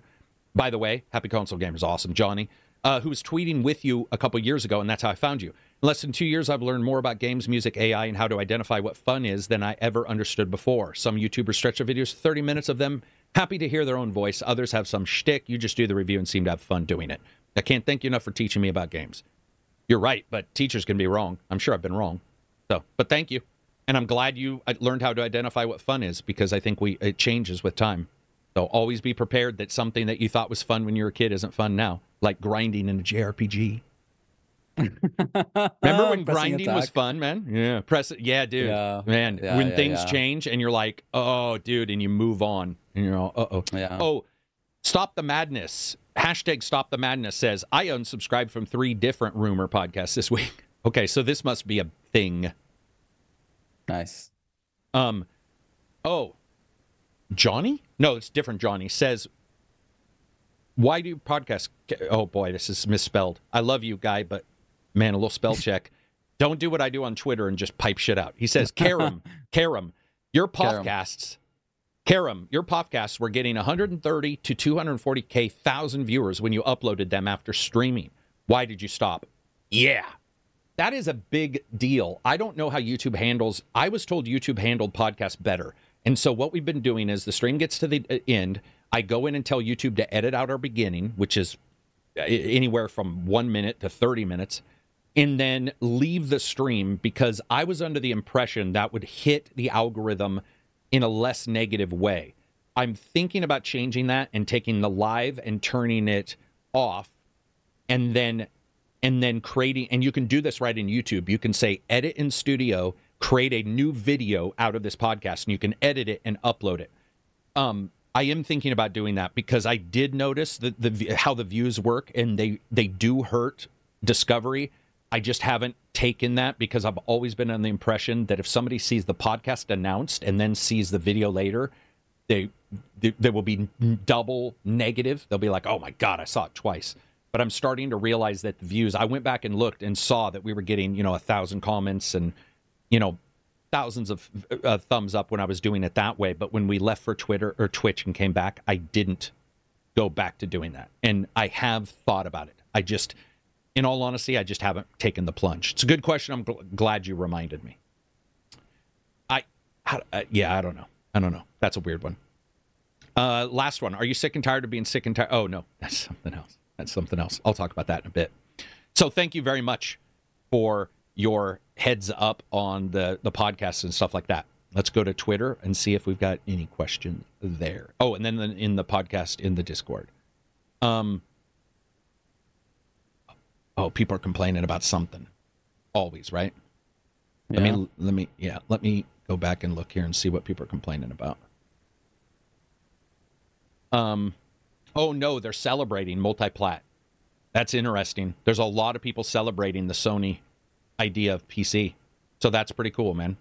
That's good. That's cool to see. Yeah. Boxenberger, who's a YouTuber, he's got his own podcast and everything. He says, I just bought Banishers and I blame Jeremy Penner for this. Was on the fence. His review convinced me. Dude, I always worry about that. What if he fucking hates it? Dude, maybe I should just rush through Yakuza and play Banishers. Dude, how can you rush through? I can't. It's just too good, man. I want to do everything. Yeah, that's hard. It's hard to rush through that, right? So much content, man. So much. There's so much stuff. I want to level every job on every character. I want to, like, there's so many dungeons coming, and there's a lot more content. The whole Animal Crossing thing was like a drip in the pond, in the lake. But anyways. Yeah. Dev guy gave me that list of Capcom games that's not on there. So, yeah. Interesting. Damn. I don't know what that thought process is. Let's look at Wednesday's thread. What's your most memorable intro from a game? This is from Spetsu. I got a bunch. Half-Life 1. Half-Life 1 is a good one. Half-Life 1 is a good answer. Yeah, I hadn't thought about that. It stuck with me since I was a kid, dude. The whole introduction of it. Holy shit. Until you hit the yellow fucking crazy reactor thing, and then everything goes to shit. Death Stranding was insane because it's like you don't know what the hell's going on. There's like this girl is eating like a snail, and then all of a sudden you're like walking with this beautiful music, and you're like, oh, this is very nice. And then suddenly you're in a car with this guy, and there's like a baby, and then you're like driving through, and then like there's like a big ass giant black tar thing, and people are shooting themselves in the head, and then a baby, it was just crazy. It was weird. Just all over the place. Metal Gear Solid, because of how boring it was, the fifth one, crawling through the hospital. I think mine would. Sorry, I would say my answer is going to be replaced by Half-Life 1. I think Half-Life 1's intro is probably awesome. Yeah, it's probably one of the best intros of all time to also solidify you as an everyday man, because it didn't just say you're an everyday man. It showed him doing, menial labor and pushing the thing towards the reactor and getting it all set up. I was going to say Mass Effect 1 because I loved that you answered the questions about Shepard, and then it from the planet, it pulls back through the window and it shows Shepard looking out the window. And I was like, you guys know how to do an intro. What were you going to say, though? Yeah. No, I just blurted out Praise, sorry, because that just like entered my mind as we were talking Praise was sweet. As we were talking about Half-Life 1. Dude, and the airplane or the helicopter ride, and you're like, oh my God, what is this? Oh, dude, this is amazing. And then you find out all this. Oh, dude, that was awesome. Man, IGN uploaded the first 15 minutes of the game, and they shouldn't have done that, man. You should, of Prey? Before Prey came out, they're like, first 15 minutes of Prey, and it ruined the whole thing. Yeah. But it was amazing, man. It was really good. Yeah, the whole, here's the world, and then the breaking of it was just, that was next level. Prey did phenomenal in that intro, man. Which game had you run down Normandy? Like the whole shore. What is it called? Was it Medal of Honor? I think it was Medal of Honor. Oh, you mean the beaches of the beach? That was Medal of Honor, and one of the Call of Duties, I think, did that. Yeah. Oh man, because I remember one where there's just like shooting and fire and like explosions, and you're like running through the beach, man. Yeah. And it was basically all just Saving Private Ryan. It was just, it was just the starting of Saving Private Ryan. Even using the fucking the boomstick things to blow the fence up. It was just BioShock number 1. Yeah, BioShock number 1 was pretty crazy. That was a good intro. BioShock was definitely cerebral intro. Yeah, those are all really good answers. Dragon Age Inquisition, how the menu went directly into the intro. Yeah, that was a good. Yeah, it's so funny you mentioned Inquisition, because I was actually going to say that, and I couldn't remember why I was going to say it, and that is why. Dragon Age Inquisition. Pickle Pounder says, what's some game modes and enemies you want to see in Helldivers? A game mode called Doesn't Crash and Stays Connected. Good one. Then Spetsu says, NVIDIA has created an AI chatbot. I downloaded it. We'll have to see how it works. I don't know if you saw this, but it works. It's resident on your PC. Yeah, but it's on your PC and can search documents. So you can say, I'm supposed to have a meeting with Susan on Wednesday. When is that? And then you pick the folder, and it'll search the folder for all that data and give you when that meeting. I got to see how well it works and how it gets access to your folders. It's like search everything, but in a different It's way. Like search everything, but with an AI. Yeah. But it's 33 gigs, I think, is my download size. Shit, okay. So it's a mini. It's probably like a medium-sized language transformer model. I don't know if I want that running on my PC all the time. So yeah. Can you imagine? It seems to me like that would slow down a lot of shit. Because even everything, if you haven't indexed your files for a while and you open it, you have to wait while it makes a new database. I don't know if I want NVIDIA with a chat, you know, like being able to see my documents. They state very clearly all the information stays there. It doesn't connect to the net in any way, which is true, I'm sure. But it still feels a little weird. And I don't know why I would want a chatbot. I mean, I guess if I had PDFs and shit was inside, but if it can open 1,000 PDFs, imagine the resources that would take on your PC. Yeah. You ever opened a PDF on a normal, you know, you double click a PDF and you're like, every day I have to. And then there's like, I have like 20 PDFs open at once, all in the tabs. And oh, dude. And you look at the memory usage from a PDF, like editor or reader. PDF, it's the worst format in the universe. Oh my God. And try editing one. I have. Remember, we were doing the D&D game, and I was trying to figure out how to edit a PDF for D&D, and it was ridiculous trying to get it all right. Yeah. Yeah, no, I don't want to mess with anything that's looking or opening up a bunch of PDFs. Like, yeah, I'd rather skip that. I don't need that. I don't need that in my life. Let's see, what other good news do we have? Only good news. Only good. Xbox February update is beginning to roll out. This just popped now. Says... touch controls enabled for Xbox Remote Play, new thumbstick calibration tool for Xbox wireless controllers, improved filtering and sorting for my games and apps. They need that. They definitely need that. I'm really unhappy with most stores sorting and this is what I was talking about with Steam. Not happy with filtering and searches and shit like that. Maybe we need NVIDIA's AI to do it. I don't know. PlayStation Plus category or game catalog for February is Need for Speed Unbound, The Outer Worlds, Tales of Arise, and Assassin's Creed Valhalla. Yeah. PlayStation Plus, those are the free ones on PlayStation. I have the subscription. I can't remember what you even get with it. I think those are the free games, right? Sub, I think did you stop the sub? Yeah, when they did the price hike. But it's not because of the price hike as much. I just realized I had it for a year because I subbed for a year. And then I played... Like, I got it because, like, there was Returnal on there and, like, a couple others. And I played through them, but I don't think it has like a lot, too much to offer. I mean, for someone who doesn't have another console or another PC, I think it has a lot of good games to play. But if I already have Game Pass, I already have PC and all that, I didn't feel like there was a lot. That's what I noticed, man, was the overlap between Xbox and that were too heavy later on for a PlayStation. They were getting games I'd already got, so I wasn't using it as much as I thought I would. I still have it because I want to be able to test stuff or do whatever. That's just sort of the name of the game for like doing podcasts or whatever, where you want that data. But overall, I would agree with you. There's a lot of overlapping with all of these. So what's the price of the PlayStation? Oh, so Reborn says Sony doubled the price over the course of 2 years. Was 40, then 60, now 80. 80 for a year, though, right? Yeah, for a year. Well, that's not. 100% I mean, for a year. No, wait, no. 80. That's not. That's not too bad. When I bought it before the price hike for a full year was it 80? I thought it was like 100 something for like a full year. I thought it was like 100 something. Yeah, I would like them to get newer games. Unfortunately, it's all repeats a lot of the times. But those are good if you only have that one.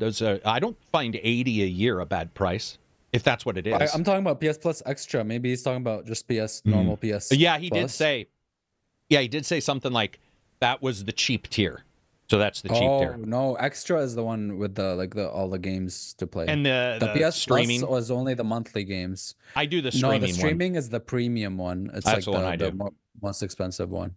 Yeah. I've streamed more from my PlayStation to my handhelds than I have ever from the cloud. I think I tried it 2 or 3 times and was like, okay, it works somewhat well. I tried it when I wanted to play Metal Gear Solid 3, but at the time, I don't know if it's still like this, but it just was, it's too... From what I understand, they've improved it. I don't know what improved means, because I have my issues with Xbox cloud streaming too. So I don't know. Neither one have the greatest bit rate, Just one other thing. Essential is 80, extras 135. So 135 is only 11 or 12, like 10.50 a month or something. That's I'm okay with that price still. I get why people aren't, because they don't want the price. As Sailor says, meanwhile, Game Pass increased price by $1 and people were outraged. Yeah, people get accustomed to that one price, right? I mean, that's just the way it is.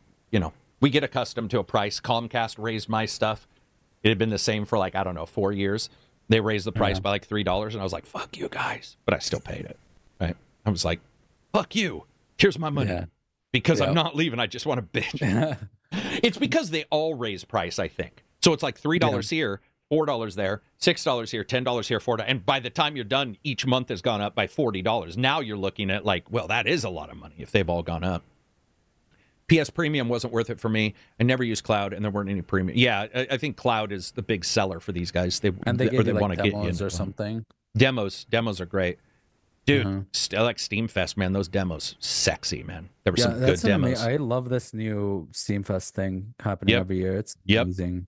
So good. And it's organic. It's not nothing to bitch about the Summer Games Fest or the Game Awards or whatever, but they cover some indies, but it's always like what they've chosen to cover. I like Steam Fest because you just open it up, or Next Fest, whatever it's called, and it's just like, boom, here's fucking demos. Merry Christmas. I mean, and you're like... One of my favorite games of all time, Signalis. That's how it did a Team Next Fest thing, and that's how it got like shit. And that's sort of how you found out about it, or how you got turned on to it? No, I found out about it from someone in our Discord, but yeah, I think it's like still the best survival horror game I've ever played. Yeah. If you call your ISP, you can usually get the price down. No, only a certain number of times. Dude, I had this back in Canada, Rogers. Every year I would threaten to leave, and they would always increase my speeds. Or it doesn't like cost them anything to increase your speeds, right? It's just arbitrary. Yeah. So it's just provision. They just increase my. They're like, here's double the speed. Do you know what ours did to us? This was about 2 years ago. And they raised the price. We called up and we're like, I'm thinking of leaving. And they're like, that's sad. Can you give us the data so when you leave, we won't send you any more emails? I was like, that's what I expected to happen at some point. It took them 6 or 7 years, but now that we have other services, you can switch. But if you here, at least, if you try to tell your ISP that you're leaving, because there's like 4 or 5, no lie. The guy was just like, okay, no worries. Didn't try to upsell. Didn't try to even work a deal. They were like, okay, no worries, blah, blah, blah. Can you give us your data and verify everything? We won't send you any more information again. And I'm like, gave it half to. I think I hung up. I think I was like, yeah, I'll give you some data, blah, blah, blah, blah. And I hung up, and I was like, shit, they called my bluff. Yeah. Here we go. ST just called me the same thing. Loving the podcast, Karam. Do you stream to Steam Deck or phone? I've used Chaka, I think is what, Chika? I don't know how to pronounce that, guys, for PS5 and Edge for Xbox. Yeah, I stream from the PC or from the consoles to handhelds using 3 or 4 different programs, and they're all great. In fact, they're all better than the official ones. I don't use the Xbox official one, and I do not use the PlayStation. Both can raise bitrate. So, I think it was $5 was to buy the Xbox one. One of these days, I'll get you to get a handheld, dude. One of these days, I'm going to be talking about, I don't know, but one of these days I'm going to be like, dude, I was playing on my Legion last night, and, when the battery life is more than like 2 hours. When the battery life, yeah, shit. Yeah, right. That's true. Somebody says it's spelled Chia-Key. Chia-Key? Like Chia Pet? Weird. Jay Reaper, $5 super chat. He just says Signalis. That's it. He just says Signalis. Back to you. Signalis. Right back at you. What else do we got, man? We got a bunch of stuff that's happened recently that I don't think we've talked about because we've been concentrated on like the Xbox and shit. I want to talk about something, and that's game sticks, arcade sticks. Do you use an arcade stick? Do you have an arcade stick? What do you got? Do you remember the name? If you don't, Thrustmaster. Was it a Thrustmaster or Hori? Hori. I was fighting stick for Guilty Gear. I got it. Oh, gotcha. And Injustice too. That's how I played. Oh, damn. Did you? You played even Injustice with that, huh? Blue Beetle. Blue Beetle, yeah. I played it with a Blue Beetle's pretty fucking sweet.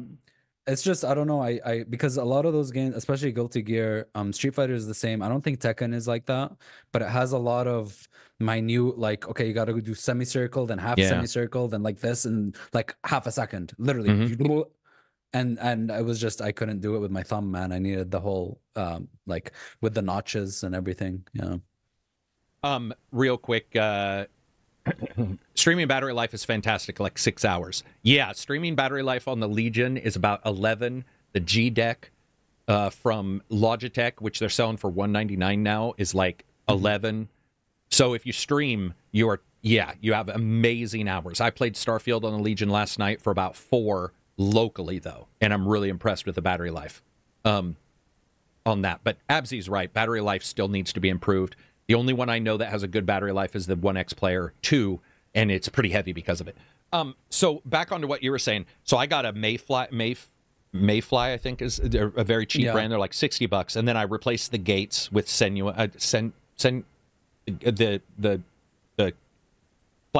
The stick gate itself to put better diagonals in it. I think it's called Senua or Sensua. Yeah. So I replaced the buttons, and dude, it was like $5 for the gate. It was like $1 a button for better button switches. So the whole thing cost me like $65 or whatever. And man, that thing is awesome. And then my friend brought over his $120 one, and he instant had buyer's remorse. He played mine, and he was like, "Oh damn!" And mine has an adapter to work on other consoles, which I don't know if it does anymore because of the new certification shit that just went up with Sony and Xbox.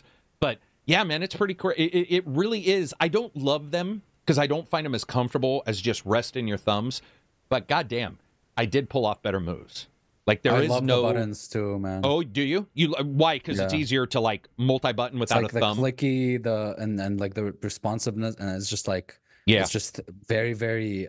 There's no pressure, you know. It's just like and it sounds good. I told you my friend plays with the claw. Like he holds the joystick, he holds it, and he claws it, and he's good. And he uses his pinky for the bumpers. There's a meme for like the Armored Core games, the old ones that people would play like this, like what, like that. Like, I don't know if people actually played like this, but it's because the old Armored Cores had you aim really weirdly, like L1 and R2 or some shit. Gotcha. Like camera, Well, I told you weird. I play lefty because of Dreamcast having buttons for directionals Southpaw. back in the old days. You're a Southpaw player. Yeah, man, it's been a big boon because there's been a couple fighting games. Tekken, I don't know if you jumped into Tekken. Game dev was playing that, seemed to like it. I'd say Tekken's one of my lowest in the liked categories, but it's got some good moves. It works well with a stick. There's definitely improvement there. But what was surprising me, dude, is just that jump in price from a stick to a steering wheel. And I know a steering wheel has more in it, obviously, force feedback and all that. But whenever I look at steering wheel, I see that $399 price point or whatever. I'm just like, oh my god. And it's like when you reach that point, it's like, oh, I might as well like just have a whole setup, and then you're looking at like $1,000. You're like, oh fuck, I might as well. I have mine on a chair, Absy, and it's under a game table because it's too much of a hassle to get out. But when you get it out, when like there's a new Forza, I tell the people at Microsoft, they'll be like, okay, here's the review code for Forza, and are you going to get your entire seat out? Because they either listen here or maybe I've told them. But one of the guys there is like, are you going to get out? I'm like, yeah, I for sure will. When you do, it is blessed because you get into the seat and it changes the way everything feels. It's like it's that true interaction. But god damn, son, it's expensive, man. And I mean, my seat cost me at minimum, same one I've been using for like 6 years, probably $500, $600. It's the ones with the aluminum modular shit, and you can mount your, you got the folding seat, but the chair alone. Yeah, the chair alone. Yeah. And it's not even the most comfortable chair. It's like a gaming chair. It's like those shit cyberpunk chairs. Chairs alone run up to like $4,000. Easy. Yeah, dude. And then, as I shift right now, because I'm fucking compressing my spine. Yeah, dude. It's insane. It's insane when you see somebody with that system and they got their fucking projector, their monitors up, and you're like, oh man, how much is that? Oh, it's only $13,000. And you're like, bro, that's Saudi oil sheik money, man. That's like that is a car. Guys streaming. There's some people streaming on Twitch, like the Microsoft Flight Simulator, and like full on like $6 million fucking like it's as if you're in the cockpit of a Boeing or some shit. It's like the whole thing moves.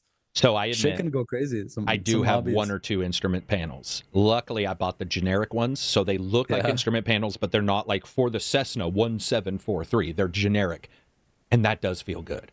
It does feel good when they're like, just 149. You're taxiing on 31. You're like, yes, I am. It feels awesome, but at the same time, the wife looks at it and is like, what a nerd. What a nerd. You're all fucking, you've been playing like Flight Sim, you're all sweaty, and they come in and you're like, hey, I've been working. This is my version of work. That's one thing I've even told her. I'm like, it may look like I'm having fun because I am, because I love my job. But at the same time, it is weird when they come home from work and you're like racing a racing game and you're like, hang on, please, I'm reviewing a game. You feel like a dickhead. Yeah. Oh, dude, I've been talking in chat before and we're laughing.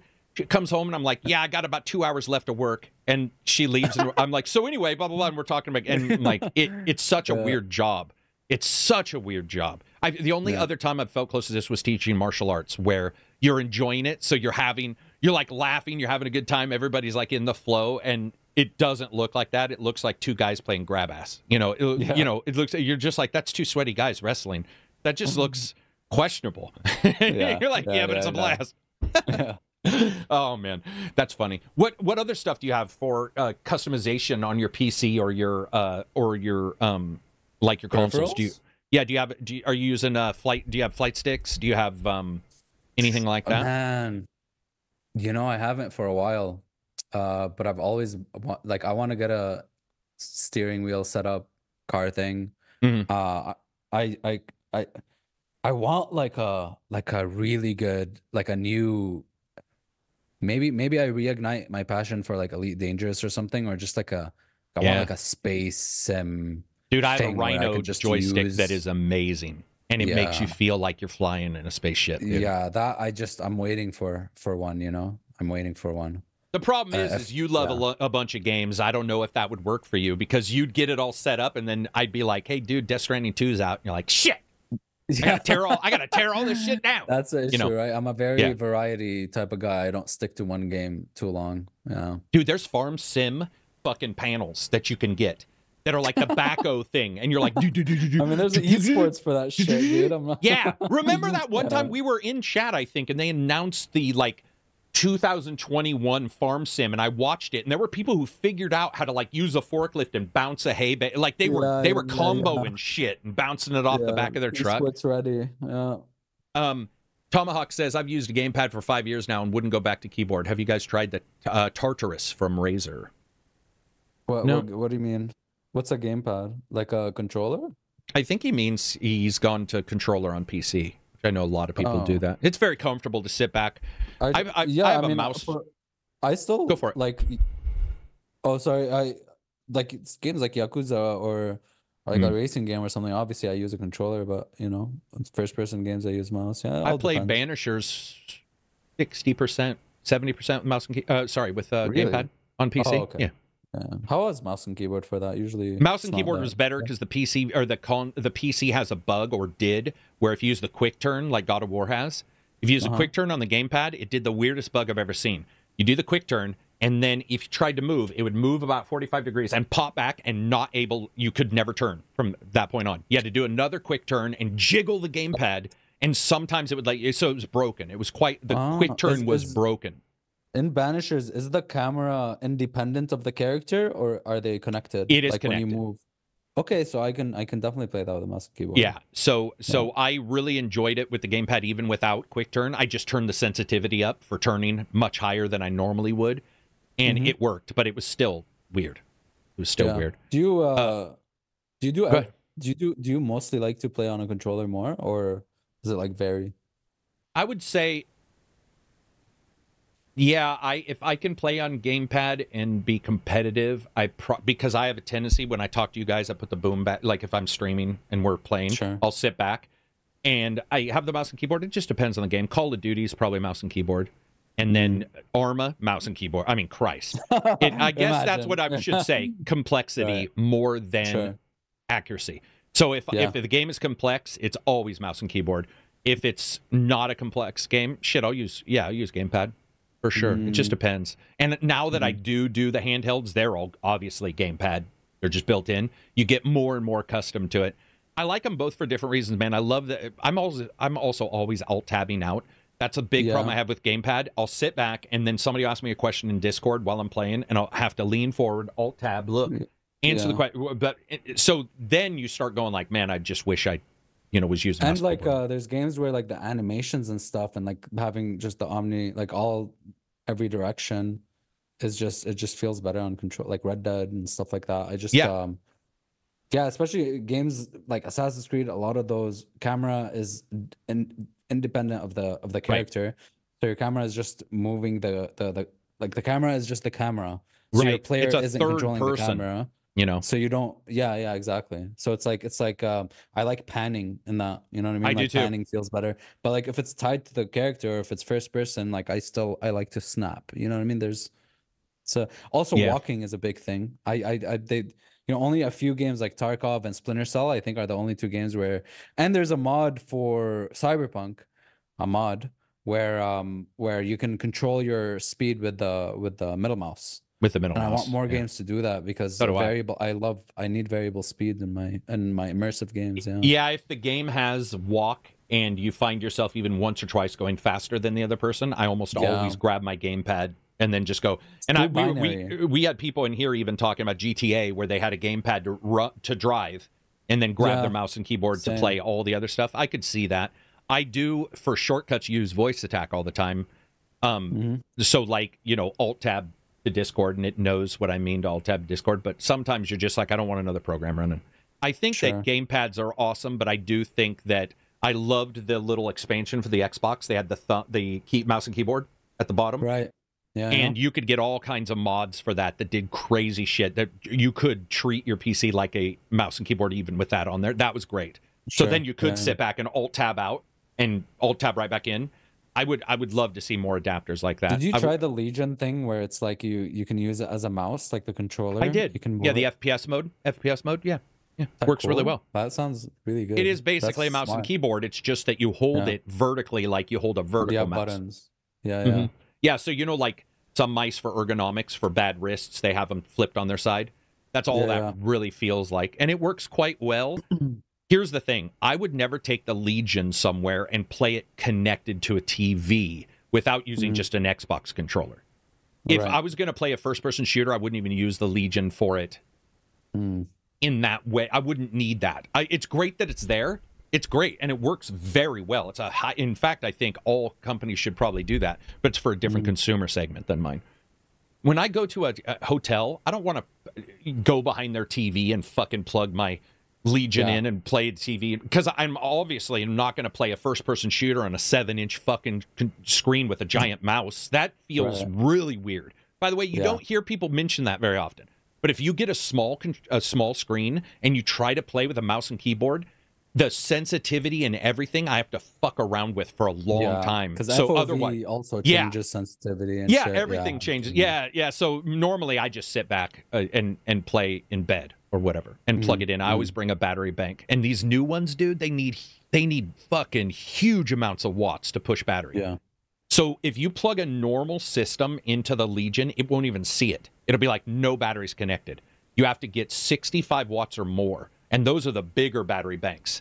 And so those are heavy. So there's like all these tit for tat when you want to do a handheld any way than handheld. But I do have to say 3D printables are awesome. Some guy made a 3D printable monitor stand where you slide the Legion in, you put the monitor can be there already, and its base is for the external GPU that 1X2 sells. They have an external AMD, so you can it's awesome. It's basically just a monitor stand, no wires visible because they all go through the base or up behind, and you can run any monitor. You just put it on there. I was like, that's pretty sweet. Awesome. For somebody who travels a lot, like Dino in our Discord, or somebody who's flying around a lot, that kind of thing, because it's only like, it's only like that big, and then your monitor, you would, or the TV, whatever. But yeah, it's pretty crazy how far they're getting. And the little external GPUs are crazy now. They all use USB 4, plug it in. You lose about 15 to 25% of your GPU power, but it's way more powerful than whatever's in your handheld. Yeah, for sure. Isn't that crazy? Yeah. And then I use the N real glasses sometimes, but they still make me a little sick because it jiggles the view. What does it do? It takes USB-C out, which weirdly GDEC added, which I haven't seen many phones or whatever, if they don't come with video out on the USB-C. I haven't seen a lot of systems add it. They did for that. But you basically plug it in. It's a pair of glasses with a pristine screen. Holy shit. Yeah. The Nreal screen is primo. But it jiggles with your face. And my heart beats hard. It's just straight up. So I'll be sitting there and my screen is going with my heart. And after a little while, I start to get slightly ill. So I lay on my side and I put your head on the pillow. Can you tell if you had a handheld or your cell phone, you laid in bed, I consistently can tell I'm on my side. Does that make sense? Okay. Same. Okay, I didn't want to sound weird, but I'll lay on my side and I'll be, my entire brain is just in a panic. It's like you were on your side, you were on your side, you got it, and I have to flip because it makes me feel weird. I'm like, this is not as enjoyable as if I'm, actually correct. That's interesting. I'm glad I'm not the only one. What was your last portable? NDS? Nintendo DS? Your last portable handheld device? PSP? Switch. Oh, Switch. Okay. Switch. Yeah. Before the Switch, PS. Yeah, I never did DS. I never got one. I had PSP. I had Game Boy. I had the Vita. I played it for like 3 days. I played Ninja Gaiden on it, and then I sold it. Well, I sold it way later, but I never really used it again. Played on it. I never used it. Dude, I'm telling you, they the Game Boy SP were my favorite. Yeah. Game Boy SP. What was that? The Advanced SP. It's like the one that fits in your pocket. It's like a square, and you just like flip it open. It's amazing. It had lights. It had a backlight. Oh my God, the backlight, dude. People do not realize what it's like to not have a backlight until you do. And the Game Boy Advanced or like the Game Boy Color, and it's like you're driving, right? My parents are like driving. We're on like a road trip, and I have to wait until the light is like overhead and shit. And then I had this Game Boy Color huge like thing with like a flashlight in it, so I could see the games I'm playing. I had the magnifier. It was a fucking pair of prescription glasses, basically, and you put it on there and it made it bigger. And I was like, and I had great vision, but it's like it didn't matter. And I remember playing a Pokemon game with that on and going, I can fucking finally see, like, where the fatigue goes away, where you don't have to, because those screens on the DSs, I don't know what they were, but they were like, what, 4 inches maybe? I mean, it feels like they were that small on the original, or Game Boy was certainly postage stamp. And those were rough to play, man. Dude, those were good times. I forgot all about those old systems. Not even original Game Boy. Like Game Boy Advance didn't have a backlight either. It wasn't until the SP. Yeah. Is that what it stood for? The SP, or what did it stand? What did SP stand for? What did SP stand for? Game Boy Advanced SP stands for special. Of course, they're Japanese. Special plus, triple S plus. Yeah. Ultimate. Yeah, those were the greatest times, man. My TurboGrafx 16, I remember getting that battery. It took AA's Game Gear. They both ate up batteries, which is strange that their batteries actually lasted longer than the ROG Ally. ROG Ally's battery fucking sucks balls. I remember getting one, though. You got a Game Gear, you got those AA's, and man, you'd take those out, they dead in seconds. And this is prior to really rechargeables being good. And you'd pull those batteries out, and they were already so hot that, like, they would, that green lime fleck that you would get on an old battery, like they were already feeling like they were going to have that. You just kill batteries. I mean, it was so crazy. You turn it on and you could feel the heat coming out as those batteries were like, oh man, it was nuts how quick those would eat up batteries. Well, those were the good old days though, man. When you got that handheld, it looked nothing like a console. It just barely looked like anything but squares, playing Tetris or Game Boy on those. And they had their own selection of games, like Zelda. I think Zelda. Do you think they're like portables now? They just have the same games. They're not gonna do, like, we're at an age where we don't need, because they had their own separate games and little ports and additions. Now they're just ports, and they're I mean, dude, yesterday I used I kind of miss that though, man. Like, you mean having your own things, like own games? Agreed. Like they're different games on those portables, man. Like, yeah, because sometimes they had a different curve for upgrading. There was a different thought process because it was a handheld. In the game design itself, it was different. So that's where you'd find like the indies, like the lower budget games. Yeah. I was going to say, yesterday we were watching a TV show and I used Moonbeam to take my screen and put it on the Android device out there. And I was laughing, just going like, there's so many shortcuts now. Back then, it was like you had your handheld, that was it. And then later, there were some hacked handhelds. You started to get somebody pirated, cartridges and shit. But it just, now the technology is so far. People hacking the Switch with like chips and all this shit. And you're like, God damn. The 360, when they went through their piracy issue, and you could go buy a 360 with 500 games on a hard drive. Just be like, damn, son, things have changed. Chipped, I think the Xbox Arcade is the one I hacked. Oh, you J-modded it or whatever? JTAG? Or something like that. I forgot what it was. I just it was like my gamer score went up to like 20,000 because I just kept getting the easy achievements in every game. Oh, dude, like Barbie Horse Adventure or whatever had an achievement. You turn it on and it's like 1,000 points. The most obscure games I would get. One of them being Alone in the Dark. Oh my god. The 360 Alone in the Dark? Trench coat inventory? That's where like the first half of the game was good and then the second half was just complete trash.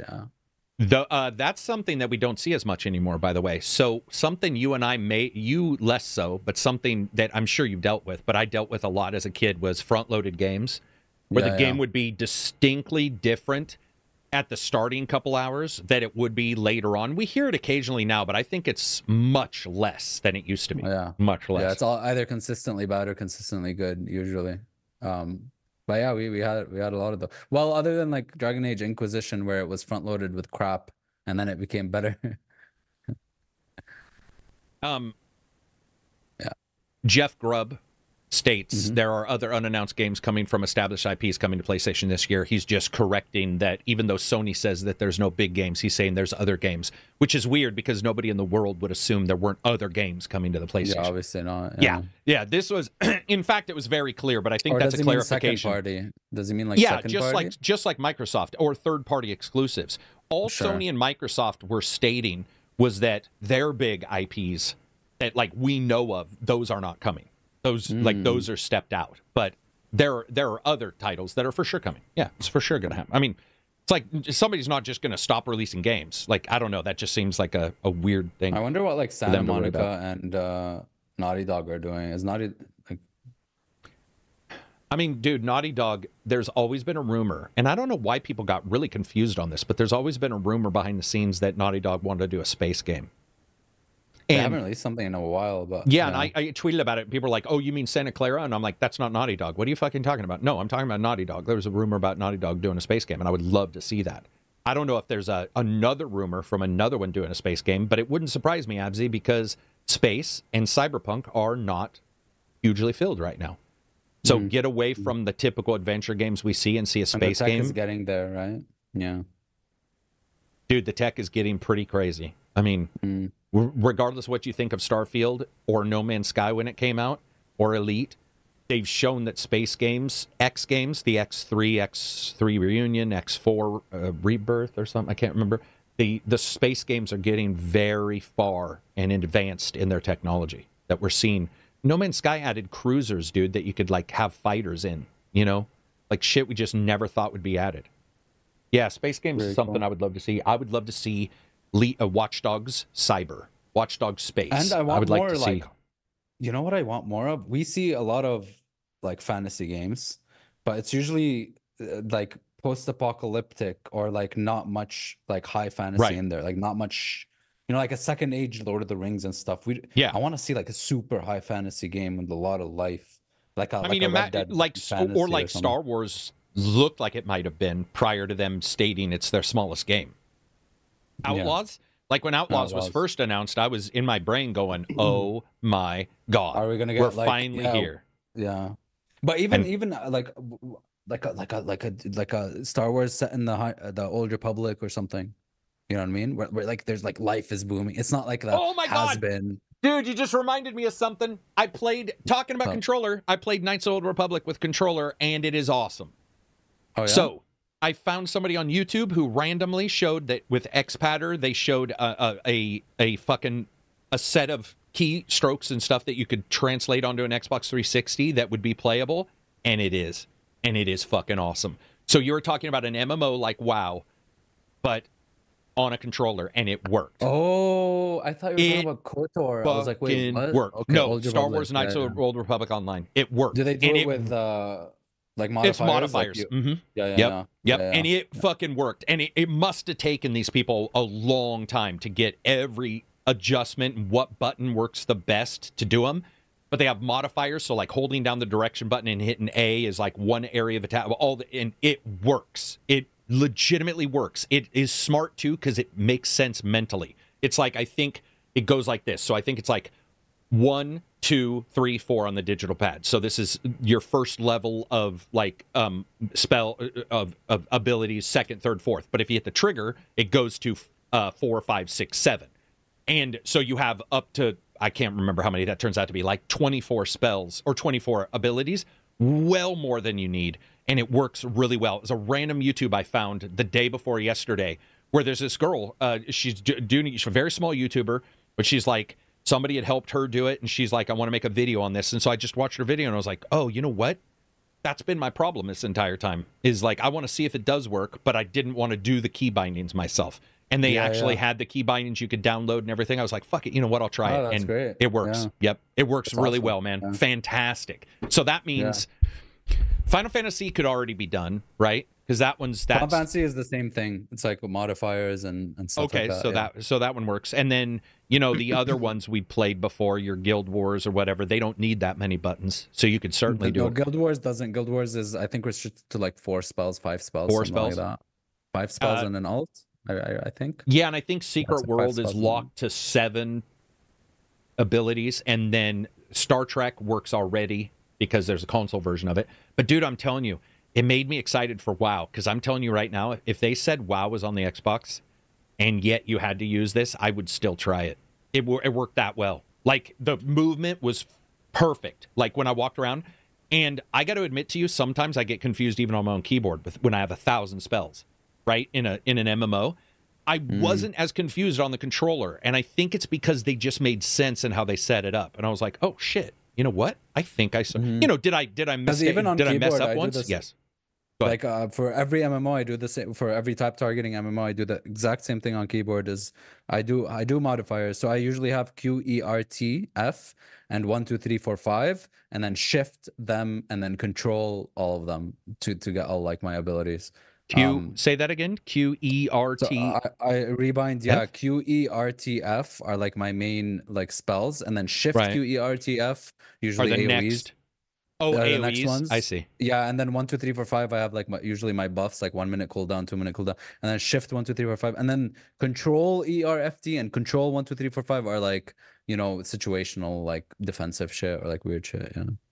So I do that with like every MMO. Jesus Christ, dude! Yeah. What the hell? I feel like I'm testing for Mensa right now. So you do. So control are like control abilities. So like buff or control is like very situational stuff that I don't like. I don't use all except Final Fantasy, because Final Fantasy every 120 seconds in Final Fantasy, like in a fight, you burst, you know, so you use all your shit and you have to like go crazy on it. But usually, and usually T is like my interrupt, and I have like muscle memory things. So the one thing I thought was cool was one of my friends does that, but he has them so that the letters so that the keys make sense. So control are control-like spells. Shift are spells that shift things. Oh, that's interesting. It worked. Yeah.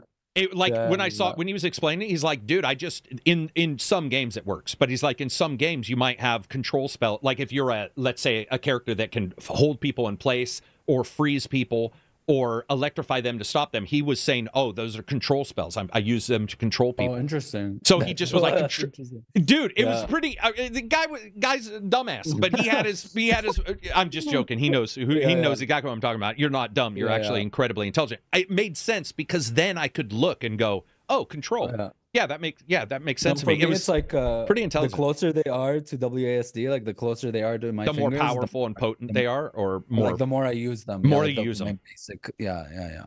Dude, I'm telling you, the further away, the bigger the cooldowns, basically. Yeah. Oh, the further away, okay, I got you. So like my 120-second cooldown ability would be on like number 5, you know, which I have to reach for, or not reach. Like 5 is fine. Like 6, I never use. I don't use 6. Yeah, 5. I'm 5 actually is like the furthest, 5 is the most. Yeah, Control 5 is probably like the biggest. I actually have the old add-on, little tiny add-on USB on the left side now. So it's almost like a num, but it's macros and whatever. And I got to admit that's pretty nice because it's just your pinky over the top of the shift button, and you can hit those. So you can like play and, you know, go over to like another set of buttons. I think that's why a lot of people go to those pads that you see. The like Razer sells them. They're like the side pad with a thumb. Yeah, they're almost like a left-hand mouse, but they have a bunch. They have like WES, but then they also have these macros that are very specific for their MMO. The Windows key is a special attachment for Windows on Power Wash Simulator. The Windows key is a special attachment for Windows. Oh, never thought about that. My Windows would always. You can turn that off though, can't you? You can turn off the Windows game opens mode Windows on my keyboard that I do it when I play fucking Escape from Tarkov, because you know that game is scary as shit. If you press it by accident, you're like, oh, you know. Yeah. So I don't press it by accident, and you have to hit Alt a lot, because it's like Arma, where there's like Alt stuff to like check your ammo and like check your firing mode, and then there's like, not only is there like a diagonal peek, there's like a side step, and then there's like an overhead thing, and then like a blind fire. Like there's so many keys, you know what I mean? So Windows key, pressing that is like. I think the only thing I would like to see on Windows is, well, I don't know. Overall, I like this, but I would actually like to see my keyboard be. So I have the num keys. Do you have a num key keyboard? Typical. Yeah. I can't do it without it. I need the num key. Dude, no way. I use the num key, and I don't even use it always for entering. I use it for other stuff, control. I use it for recording, but I actually do have a little add-on as well from Loop. Wait, we have the same keyboard, dude. Oh, we do. We do. I forgot. Yeah, I have a Loop Deck add-on that goes beside that, because I hold my hands pretty wide when I play a game. I man space. I go like this. It's like opening your legs on a train, but I open my arms. Yeah. So I have another set of keys on the right too, and that actually is awesome for like MMOs or macros for Premiere. I use a lot of voice attack as well. I admit I use voice attack more than anything, but dude, voice attack, people just don't. Man, when you're an editor, voice attack becomes a magic sauce for editing, when you're just like cut, paste, cut, paste, and then you can not have to, you can just be like cut, paste, cut, paste. Yeah, it's a great mark here, because like Premiere has mark, and then you have to choose a color, and I'm like, fuck choosing colors, just mark. And I can go back. Never in Premiere like get my interface to work the way I want it. Like I'd always have issues like, oh fuck, I can't like I need that window just there in the tab. There's a compromise, right? There's always a compromise, of some kind. I also just have Cadiz gave me another mouse, the one that are really light and they're cored through. They're hex, like you can see through them. He bought me one that's like a gaming mouse. But currently I'm still using this one, which is just the G502, which is like the wireless from Logitech. And been surprised, dude. The battery in this is finally good. Yeah. Finally. And does it not, man, every Logitech mouse I've had, and I love them. They do the double click thing where you press once and they double click. Had that issue happen so many times. That is a known issue, and my last one had it. That's why I bought this one, and then he got me the one for Christmas, because I think I had put some on wish list before buying this one. If it happens, it'll be the third or fourth Logitech that's done that. It's definitely a thing with them where the double click just becomes a thing. The other thing is I do not like their mouse wheel. There's something about their mouse wheel that my last prior to there's a mouse wheel that somebody. Oh, no lie, it's an Asus. Is it the one where you can press a button and make it go like on this one you can, but the other one just felt better. It was an Asus, and it was a wider middle, and I don't know why I liked it, but it was like a little bit wider, and I got to admit, when I switched this one, I was like, and then you're like, wow, I can actually use mouse button 3 on games, you know, because usually I don't like to use it. I hate mouse button 3. I hate mouse button 3. And it definitely did improve like the way the mouse felt. But I think what I was bringing up was that mice haven't changed in 20 years. The only thing I've seen is the macros or the 10 MMO buttons, and fucking I could never use all 10. I'd use like 3 of them. I don't like my thumb I use to, I don't know about you, but I like pincer my mouse, and so my thumb helps me move. So pushing a button would move the mouse. I could never grasp using those other buttons. It didn't work for me. I've also seen one with buttons on this side, but I haven't tried that either. And then I saw one with 4 mouse buttons, by the way. So 2 quadrants. So you have a tip, and then you have a center, and you have a tip and a center. So now you would have your pointer finger would have 2 mice button. Have you ever seen those? No. Oh, and then I got the new one. I remember the old ones. Remember the old ones that had 3 buttons? Like 2 buttons on this side? Yes, but I just got one, and I'll have to break it out in the next podcast, that you put your fingers in, and up, down, left, right, in, all do different keys. It looks like a crab. It was a Kickstarter I got. Oh, yeah, I saw that. That thing looks like you're putting your hand into, like, the world's scariest vagina. You're like I don't know. Shit. Yeah. And I've used it, and I've got pretty good with it. I love the idea of up and down actually being, because in feels good. It feels just like a normal mouse press. Up and down, though, I like the idea because, like what you were saying for an MMO, you could technically have weak fire spell, middle fire spell, power fire. You know, you could mess around. But dude, my brain, once I get to the ring finger, my brain's like, there's too much. Ring finger, like independent. Yeah, by itself. Have you ever tried to, like, sometimes when you try to move it, like sometimes it works and then other times? Like, yeah. People are just like, what are we, so coked up? Yeah, exactly. No, excited. This is what happiness looks like. Get accustomed to it, my friend. But I like the idea of mice sort of adding some things. It's just I haven't found any. Like this one has an adjustment to DPI. You hold down so aiming's easier. So your thumb I never could get used to that, man. Me neither, man. It just did not feel right. Them. Yeah, I couldn't, like, on the fly change sensitivity. Do you have a sensitive when you're doing shooters? Do you have a button to slow down the mouse though when you're aiming in a shooter that's on your left? No, I even when I'm aiming, like, I set everything to be 1 to 1 to 1 to 1 because, like, it fucks me up. You know, if I'm like, oh, now this is slower, I have to compensate and stuff. Right. Yeah, I could never get used to that. Yeah, either could I. I'm not. I guess I don't know what, like, professional, shooting, people who do esports do. But I know for me, usually I just set whatever's in the game, and that's the best I can do. And even then, it screws me up because, like, you'll be going to aim down sights, and suddenly you're slow, and you're like, I want to be as fast as I want to be as fast as I was. There's like games where you could set it for each scope thing. Like if you're on 8x, it's going to be slower than like a 2x or a 4x scope. Like PUBG mouse sensitivity settings is like a whole page of like which scope you're using. It's like the first time I opened up Elite or some of the space games, and they give you the macro you can print and put on your keyboard, and you're just like looking at it going, this is for wings up when you're in flight, but you're at 1,000 feet above the ground. You're like, fuck that, man. I'll just crater into the ground. I'm not worrying about all that shit, man. I still do okay on them, but you see those guys. I saw some people playing Star Citizen, and this guy was good, and he was doing like multiplayer, flipping his ship into atmosphere and shooting another ship, and I was like, that I'd be the one on the receiving end. Like I couldn't even come close to it. What else do we got? Say some people are saying, let's see, you can make an auto hot script. Yeah, you can make a script for almost everything. Something like tiny, not too big. That's just a little thing. So Tarkov released a new patch, but they rolled it back. But in their patch notes, they said they're going to introduce microtransactions. So they had Tarkov is still in development. Okay, Tarkov is still beta. It's still early access. Okay. And they had supporter packs. And if you got like the biggest supporter pack, you had the biggest stash space and a couple other things. And it's just supporter packs to fund their development, right? Yeah. And the biggest one was like $150. Recently, where they added an additional game mode called Arena, where it's kind of like Counter-Strike or whatever. You just go in and you like fight dudes. It's like not the real game. And only people who had the Edge of Darkness edition, the biggest edition, had access to that.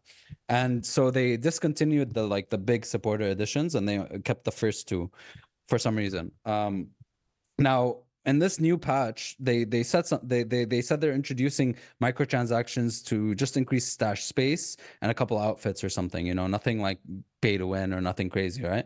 But they said something that really irked me. And they said their justification for it was, well, we've been, the game's been out for, people have been playing the game for like 8 years, and we don't have additional funds from these people because it's only a buy one thing and you get to play forever. And I'm like, dude, you guys haven't, you guys have people are supporting you to fund the development of the game and the promise that 1.0 will be released. And you guys are saying shit like, it's like you want to just get more money from these people, and the game isn't even released yet. And that just rubbed me the wrong way, where it's like, really, like, have we seen like games kind of introduce microtransactions to an early access title and justify it in that way? Like, just rubbed me the wrong way, man. And I just, it's just really weird. So do you think that their new purchasers are dropping off, and they have gotten accustomed to a certain amount of income and aren't budgeting right, and so they need to do the micros? Maybe. Is that... I mean they started the development of the game with 6 people, and now they're up to like over 200 employees. So obviously, for like for the Tarkov game, they have 200 employees working on a game that's already in early access? Yeah. Whoa. Yeah, they have 200. They're over 200 employees now. Yeah, they started with just 6 people. Yeah, fully indie, fully self-published. Would you say outside of this update, do they do substantive updates where you're like that makes sense for 200 people? Like huge updates? They consist, like, they have wipes and updates. Sometimes it's bad ones, sometimes really good ones, and they continue to work on the game, and they continue to like change things and getting it ready. I think we're closer to 1.0. Like, you feel it's not like starts, like you feel it advancing to 1.0. I had no issue with just like being like, hey, you can pay for extra stash space, or right, you know, even though like arguably you'd have an advantage. Especially for people who can't have access to the biggest starter pack to get extra stash space. It's just the justification for it rubbed me the wrong way, where it's like, oh, well, you guys have been playing the game for like 8 years with no additional, you know, funds, cost or anything. And it's like, dude, the promise of the game coming out is you still haven't delivered, right? It's still not 1.0. So yeah. Would you say, do you think that internally they could have done a 1.0 by now? No, I think the game still needs work to get to 1.0. What's a 1.0 in Escape from Tarkov, though? What's that look like to you? To me, looks like so the game is in a state where obviously everything is working well. The desync issues are completely gone.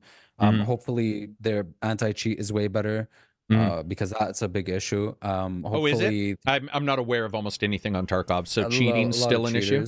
Okay. Cheaters is an issue. And they always had this vision where, well, there's no main story yet.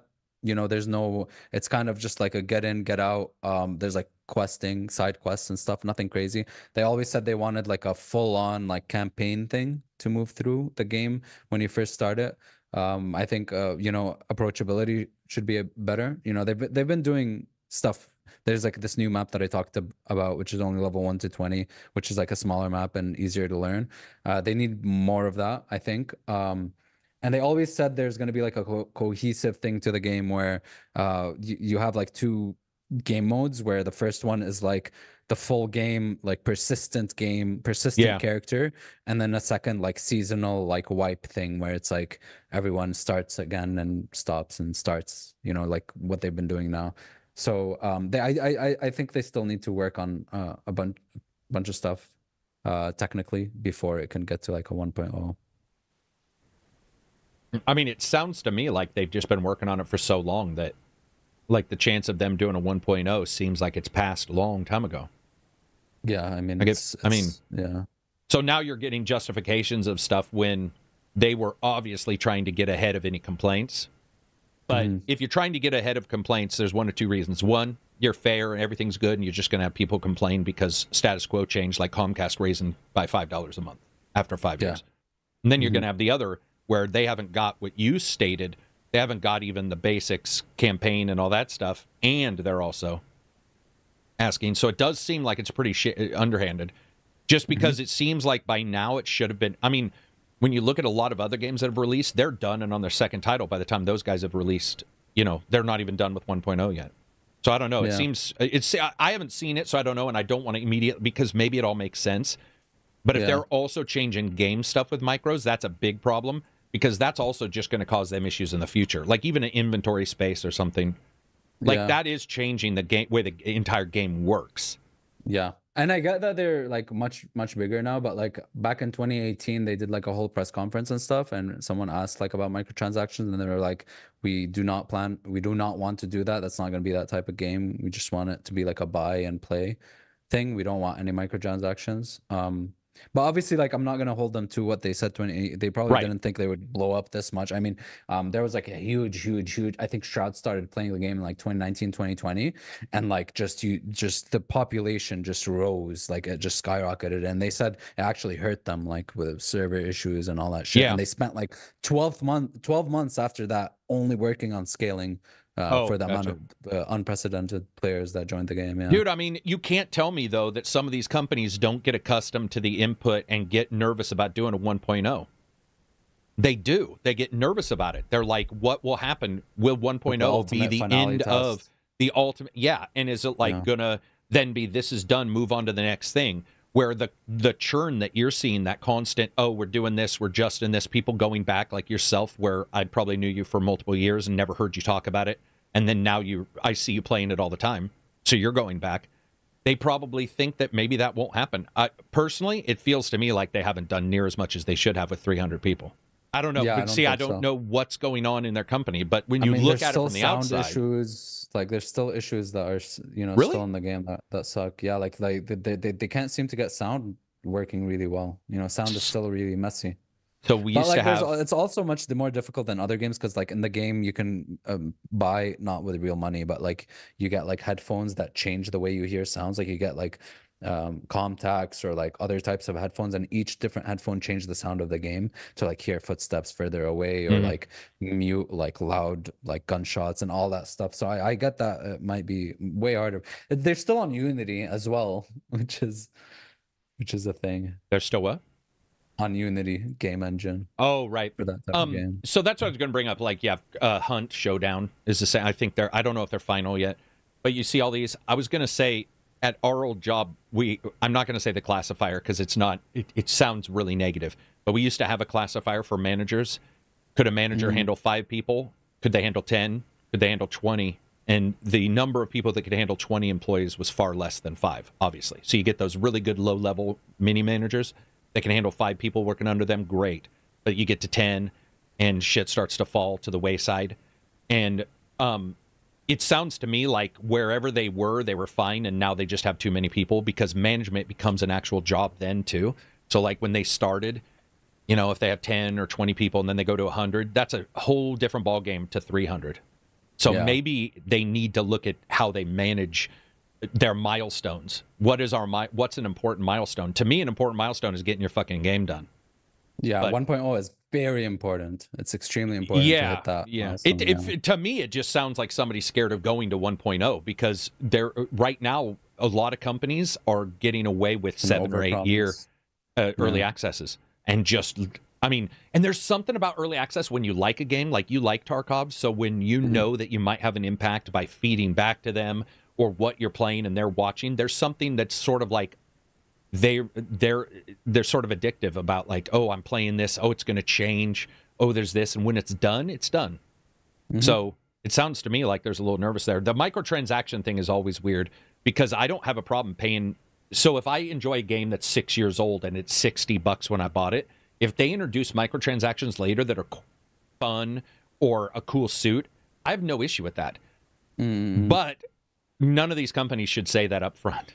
And or you should say, at this time, we're not looking at here's our game plan for the next 2 years, or something like that, so that you can leave yourself an out to consistently pay for a game that is popular, because a game that is popular costs money to run. We saw that with Victor. They were talking about the amount of finances to run Vermintide once Vermintide became popular versus when it wasn't, or versus when something's in early access versus when something's huge and it's on every platform. Is there any ports of that game? It's not on anything, right? Just on PC. It's on PC only. Yeah, that sucks. I don't know how they'd make it work with control. It's like Arma. I don't know how the hell they would make it work on controller. There's way too many keybinds. Yeah, way too many keybinds. SBZ, $5 super chat. Happy Valentine's Day, gents. Just got a small Hershey bag from my company. I don't feel lonely for now. What's your favorite romantic moment in gaming? Oh man, romance for me in games just don't hit. Like they're really difficult to make an actually good romantic, thing, unless it was like a scripted event or like scripted like a story. I feel like the answer to that would, like, it needs way more dynamic stuff, I think, for like an actual. I don't personally care that much about romantic relationships in games at all. Like that's the last thing I think about. But I feel like AI would be like the answer to that romance and RPGs and shit. But I don't know what my favorite romance would be. I mean, the Banisher sounds like a crazy one. Yeah, Banishers is good. Banishers is really good. I don't know why I hadn't thought about it. Mine is for sure Nathan and what's her name in Uncharted 4. Sure. Him and his wife. That was done insanely well. Very well. Probably the best. But yeah, romance is difficult, right? Life is Strange was done pretty well, but it wasn't necessarily romance as much as it depended on what choices you made. but Chloe and Max, their relationship, which was like friends, but there was some juice behind it. There's some thought process behind it. I like that one a lot. I think romance just doesn't work in games very well, man. I know romance is hard. It doesn't. Sorry, what were you gonna say? No, I know the most destructive one was Alan Wake. That romance was insanely destructive. It was crazy mistrust and anger and shit. But Alan Wake 2, it was well, I won't say anything, but Yennefer and Geralt is good. Aeroth and Cloud, Geralt. Titus and Yuna. Hogwarts still isn't complete on Xbox. Titus and Yuna. Oh man. UC4 was pretty realistic. Yeah, it was very good. Sorry, what were you saying? Oh my god, you know what a tragic one was? A really, really tragic one was the Final Fantasy 15 one. Damn, that was Oh, don't say too much about it. Yeah, because it's not super old. 16, I mean. But it's not super old. Yeah, it's but that one was. That one affected me. Dude, with relationships, one of the problems is like a lot of times you don't know the characters and the characters aren't around for like 10 years and you don't, depends on the relationships. And then there's times where what we see in a video game is different than what you see in real life. Or if it's close to what you see in real life, you see the inadequacies or not the inadequacies, you see the unequal ways in which people get into relationships. A person who likes a person for 5 years before they realize they like them too, which if you play it in a game might feel really off-putting, where you're like, I don't even like this character anymore, but you might put up with that in real life, depending if you really think this person is who you like. There's some stuff that's uncomfortable in games because you're interacting with it, and it shines the light on just how nasty relationships can be. I know some of my friends who married, but when you hear how they got together, it's pretty gross. Where he was, banging all her friends, or she was banging his, you know what I mean? And then they like, oh my God, I actually like you, and they got together, and they're very happy. It's, they were young at the time. Shit was weird. But that kind of stuff, when you're playing it, I think playing it, that big thing with gaming, and I'm going to talk about this. I have a couple podcast invites that I'm going to. And one of the things I want to talk about is like entering into something when there's a history. The history has to be told to you in some way, or you experience it in a game. Games past and trying to make you care about the relationships, most companies ignore, and they just have you bang, which is what Mass Effect did. Witcher did a good job overall, I think, with Yennefer and oh my God, Signalis, dude, Jesus Christ. See, I haven't played Signalis. Oh man, yeah, that one was. It is romance. Like it's very complicated, and the whole game, the whole idea of the game hinges on it's crazy. It's very tragic as well. Yeah, Signalis is. Signalis. I haven't heard anybody mention that in Signalis. It's just weebs being addicted to waifus. Truth, most relationships are rough just the way it is. Yeah, I would say when you look at relationships in games and the history there, you need history to have like a vested interest in somebody. There is love at first sight. I've definitely met people that I've seen somebody, and I do know that one girl I did date for a while, she saw me with a group of friends, and she liked that. But I would say most of the time we see groups of people, and then, they might be attractive, but we've all talked to the attractive person who's you don't like afterwards, or the person who didn't grab you, but you need interactions, and that interactivity is what games suck at, man. It doesn't feel right. I'm trying to think of a game that even does a long-term relationship well, where you like somebody. Like I said, Uncharted is probably one of the, it sounds weird, but it might be one of the better ones. Yeah, or I think big franchise, like even Yakuza, there's like relationships between characters that like it's over time, it's right with these characters for a long time. So have you heard me talking in our Discord about that, Yakuza? No, because so your friend in Yakuza, the new one, the Asian girl. Tell me. Oh, Chitose, yeah. Dude, I'm like, what is going on? Why is Ichiban not like getting on that? Like, she's awesome. And then one of the guys was like, well, at least in that, there's almost always the one character is like one of the guys, and it's not the relationship path. It's a little bit. There's Yeah. I'm like, damn, because that to me, every time I see her and she's doing her belly dance to kill people, and you know he's doing his shit, and I'm like, dude, she's fucking amazing, man. Like, that's the person he should hang out with, you know. Yeah, so yeah, he is that her? Is that her name? He did something. Ichiban, bless his soul. Okay. Well, I know what you're gonna say. That's exactly what they said. Yeah, he's very innocent. He did something very stupid in the beginning of the game, like something beyond stupid. So, and he's hung up on something. So yeah, that's like I do know that. Chitose, I do know that part of the story. Yeah, there's like hints of Chitose kind of having a little something, but yeah, it's fucking Ichiban, man. He's such a oblivious. He's one of those oblivious characters. Yeah, very very you know, he trusts everyone, and he's pure, you know, he's innocent, and very pure, and doesn't pick up on things. But at the same time, when I saw that, very, I was like, dude, that one works for me. Yeah. Speaking of, I'm reminded of another PS5 exclusive, Stellar Blade, which is rated adult only in Korea recently. Yeah, they said they're not releasing Stellar Blade there, right? Stellar Blade is an interesting one because that's what it's going to be known for, right? It's like Nier, right? It's like, or Bayonetta, yeah. Or Bayonetta. But Nier. Yeah, sorry, go ahead. No, that was pretty much it. That's what it'll be known for. What were you going to say? Yeah, because like Nier, like there's the whole 2B thing, but then like people have actually played the game, it like transcends that. You know what I mean? Like fully transcends like the 2B but thing, right? Yeah. So I wonder if Stellar Blade will do that too, or if it's going to be largely that.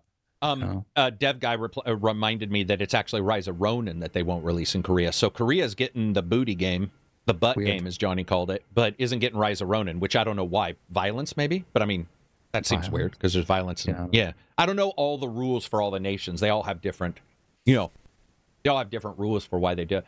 But yeah, relationships and stuff like that in games, sexuality and stuff can be done well. It's just really difficult to do it. Like, I remember the sheer horror when I was playing Cyberpunk and I realized there were 7 whores for 30 million people. There were 7 sex bots in that entire game. And there's like 30 million people in that city. Like there might have only been 3, but I do know that when even in my review, I showed a train going into a tunnel as a joke. Because I was like, damn, son, like this is, and I think of weird things when I'm playing, but that also pops up where you also get the game where there's just one character that you can tell is sort of set up to be the romantic interest because they're the only available romantic interest. That's the thing with Cyberpunk is you get one romantic, like actual romance per sexual orientation. So a gay guy, gay girl, a straight guy, straight girl. Right. Like that's your choices. Yeah. And the so sex bots. If you're a straight guy, you only have one person. If you're a straight girl, you only have one person. Yeah. I think that, again, that's just, they fell down. I think when you look at Cyberpunk, we can all agree, I don't know, I hope we can all agree that they fell down pretty dramatically. And whatever we got is what we got. But I think that their admittance of all of the issues and their desire to switch engines because of narrative reasons, they even talked about that in the PC, I think it was PC Gamer, but they did an interview where they had a bunch of people talking about narrative, and even the guy who wrote for that game was saying that the engine just didn't allow for the narrative adjustments that they thought it would allow for. I'm really excited for Cyberpunk 2. I genuinely am. I have no issue saying that game sucked for what I wanted. The DLC did great, but that I'm very excited for the next one. And they're getting a new writer, which I don't know if that's better or worse, but I mean, they're changing things up on purpose.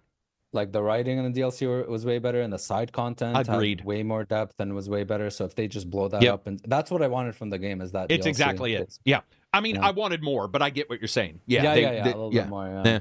I'm really excited for it, guys. Like in the same thing, I can love a game, and then the sequel I can be worried about. People were all over me when I was saying about Cyberpunk. I was like, there is no guarantee whatsoever just because they did Witcher 3 Cyberpunk, and I just got flayed. Everybody was mad. Oh, they do this well, they do that well. And it's like, if you look at the number of developers in the world that have a shitty game after a great game, it's probably 50%.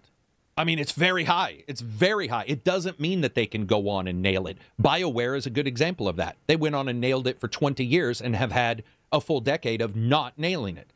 And dude, it's okay. It happens. Like, everybody has a bad games are far easier than good games. So It's not that surprising to me. I'm excited to see what they do. I think the romance will be better. I think they already hit it with what's her name in that. I love that character. Panam.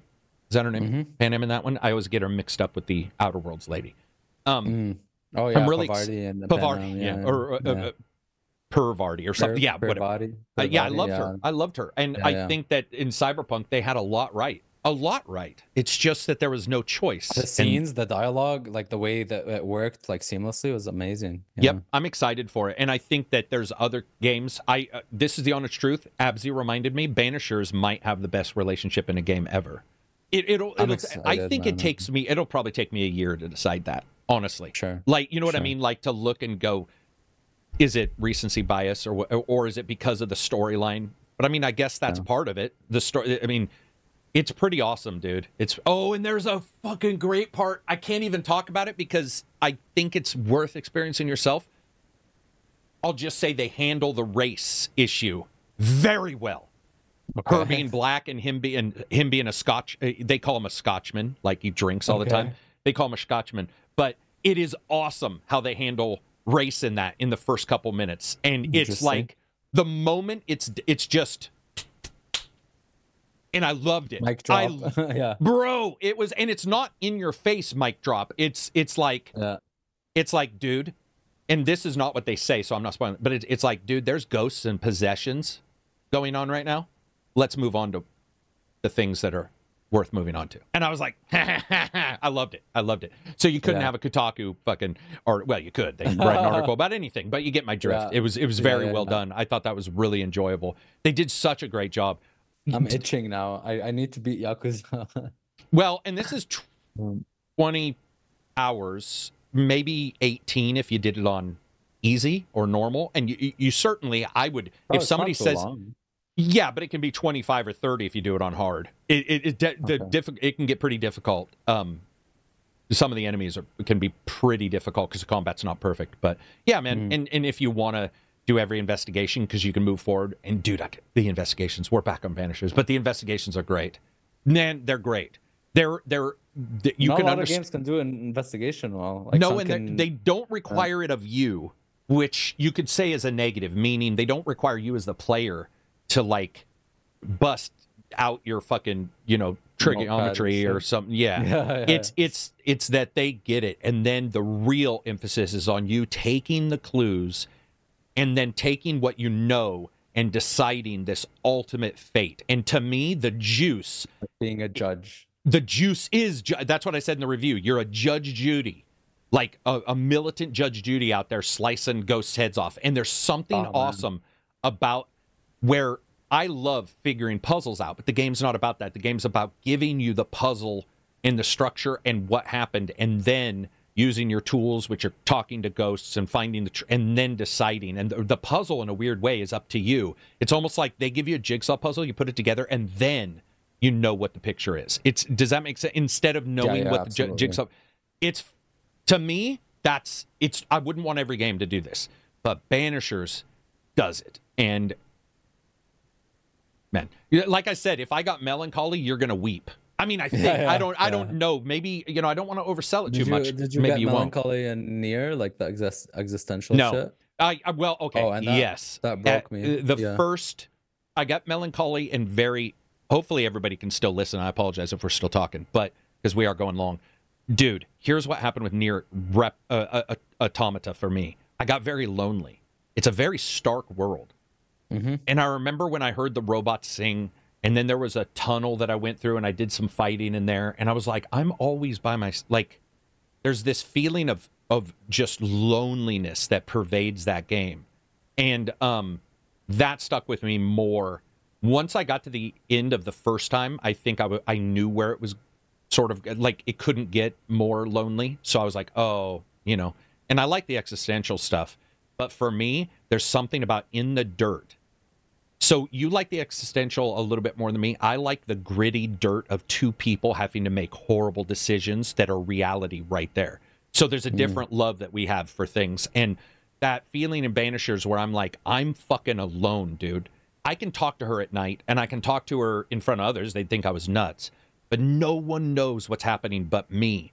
And these decisions I'm making, only I will be judged, even though what I'm trying to do ultimately has a different... It's fucking good. It's good. Dude, they're good, man. I mean, how many games have those guys written where they do that? Like, isn't that only Don't Nod? I mean, is there another developer that, like, is able to usually end up figuring that out? I don't know ever if there since is. Vampire, I haven't had something that hit that much. That's what I've heard a lot of people in the review comments. Multiple people in the review comments said, I trusted you on Vampire, and I loved it. Yeah. As long as I know what this is and that it's different and it's a different tact, I'll probably end up liking it. I'm like, as long as you can get over that instant power that a vampire has and that instant karmic debt, and you get to the more...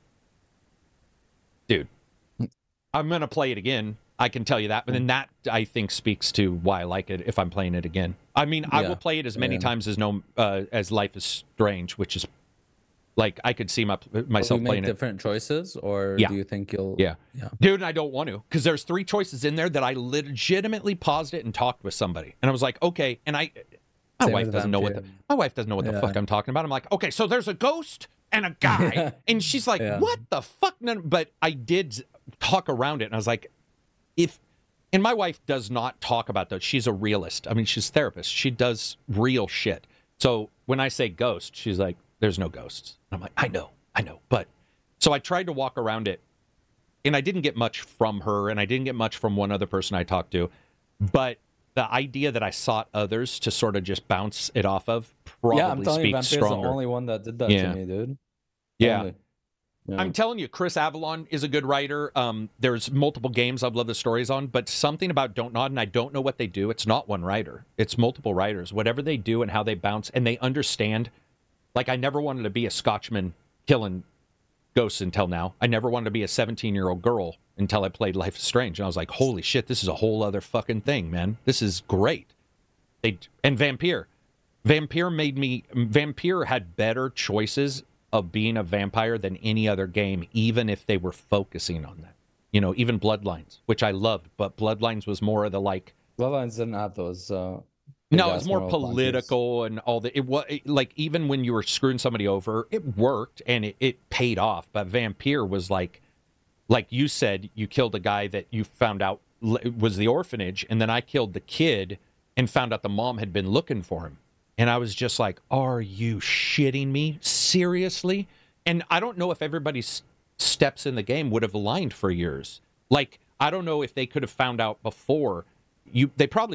Another player could have probably found out that guy owned the orphanage before. Yeah, there's a lot of detail and small stuff that isn't like because you got the how juicy the guy is and all the information, but there's extra information you can also get. That he's an amazing Capri Sun filled with energy, and that dude, that's the thing. That's the thing. Those games.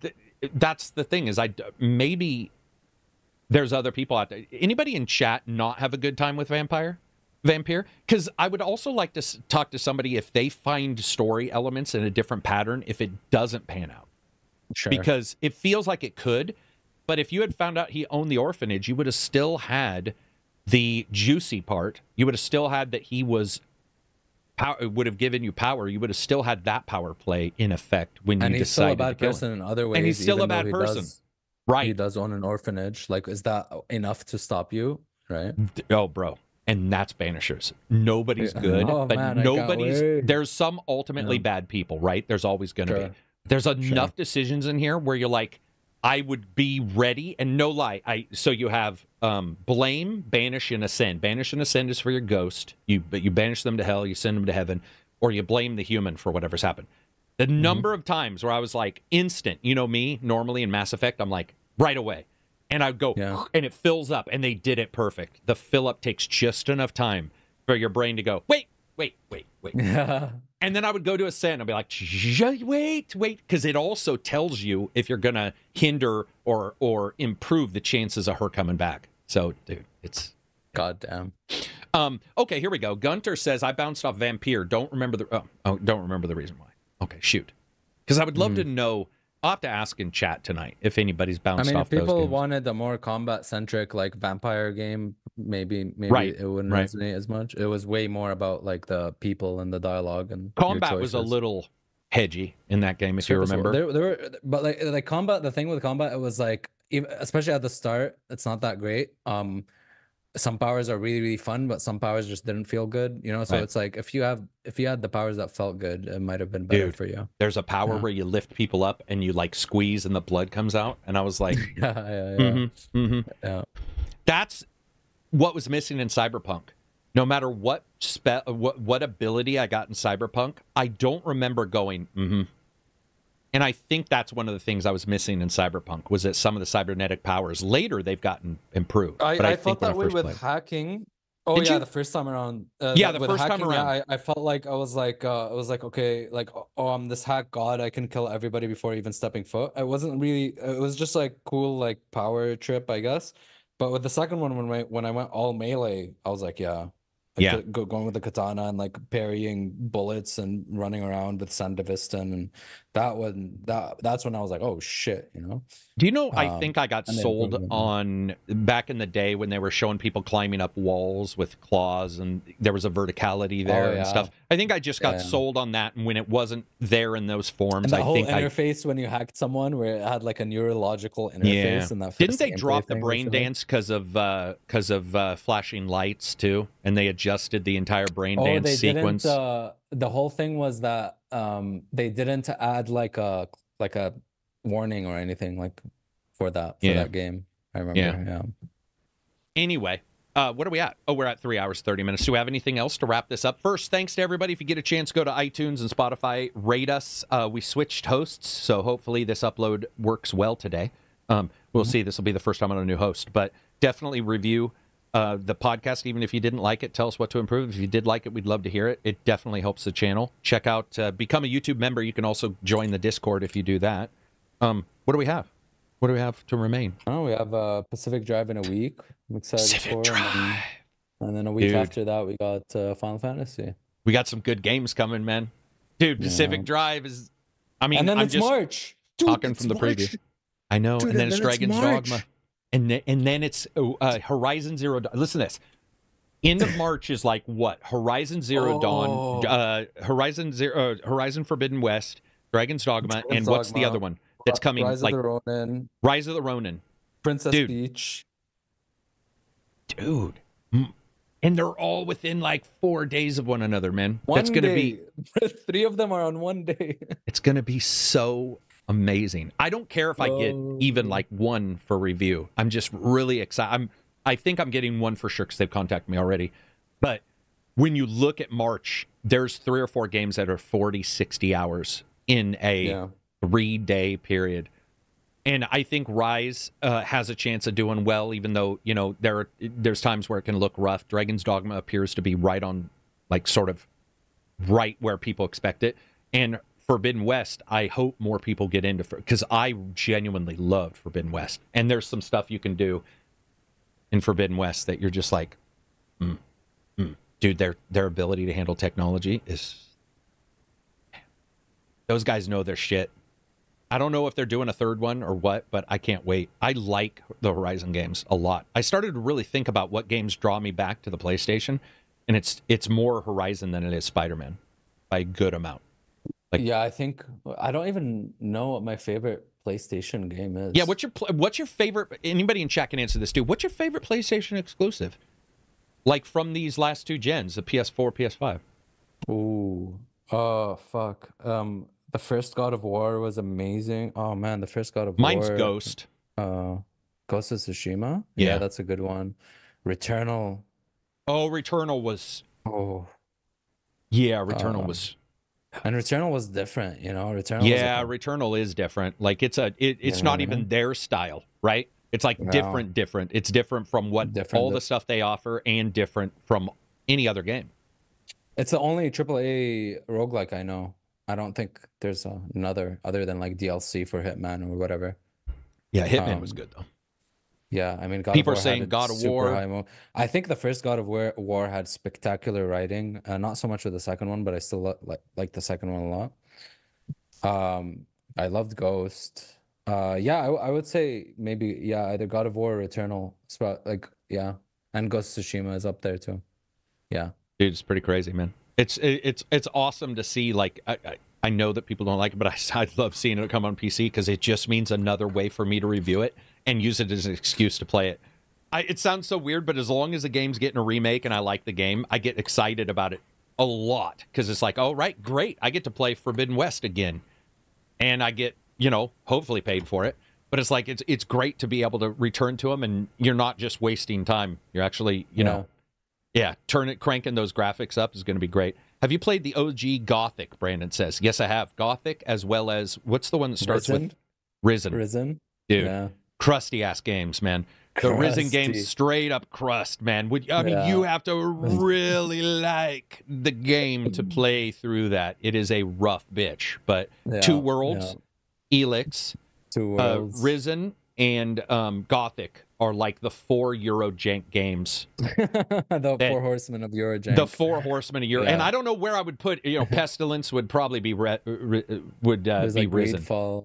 Oh, Greedfall's in there. Yeah, Greedfall's in there for sure. Greedfall's definitely got that, like, where everything's just a little worse than it should be. You're playing it and you're like, man, I really like it, but holy shit, this is rough. Those games see are like great. Enemies, the same clone enemies just plopped in places, just plopped but the dialogue was so good. The story was great. The story and even the combat wasn't great, but there were times where the combat felt like adventure movie say, hey, good. Maybe you should use a potion. Oh, maybe God, for the 4,000th time. It's like playing Tales of Arise, where they say something every time they cast a spell. Oh, man. Yeah. Please just shut up. All right, that'll be it for us. We're at 3 hours, 40 minutes. Thank you, everybody, for watching. Really, I appreciate every single one of you showing up. We'll be back on Friday to talk about Xbox's event, more rumors, more kinds of shit like that. Feel free to jump in at any time. I hope you all have an excellent week. Peace out.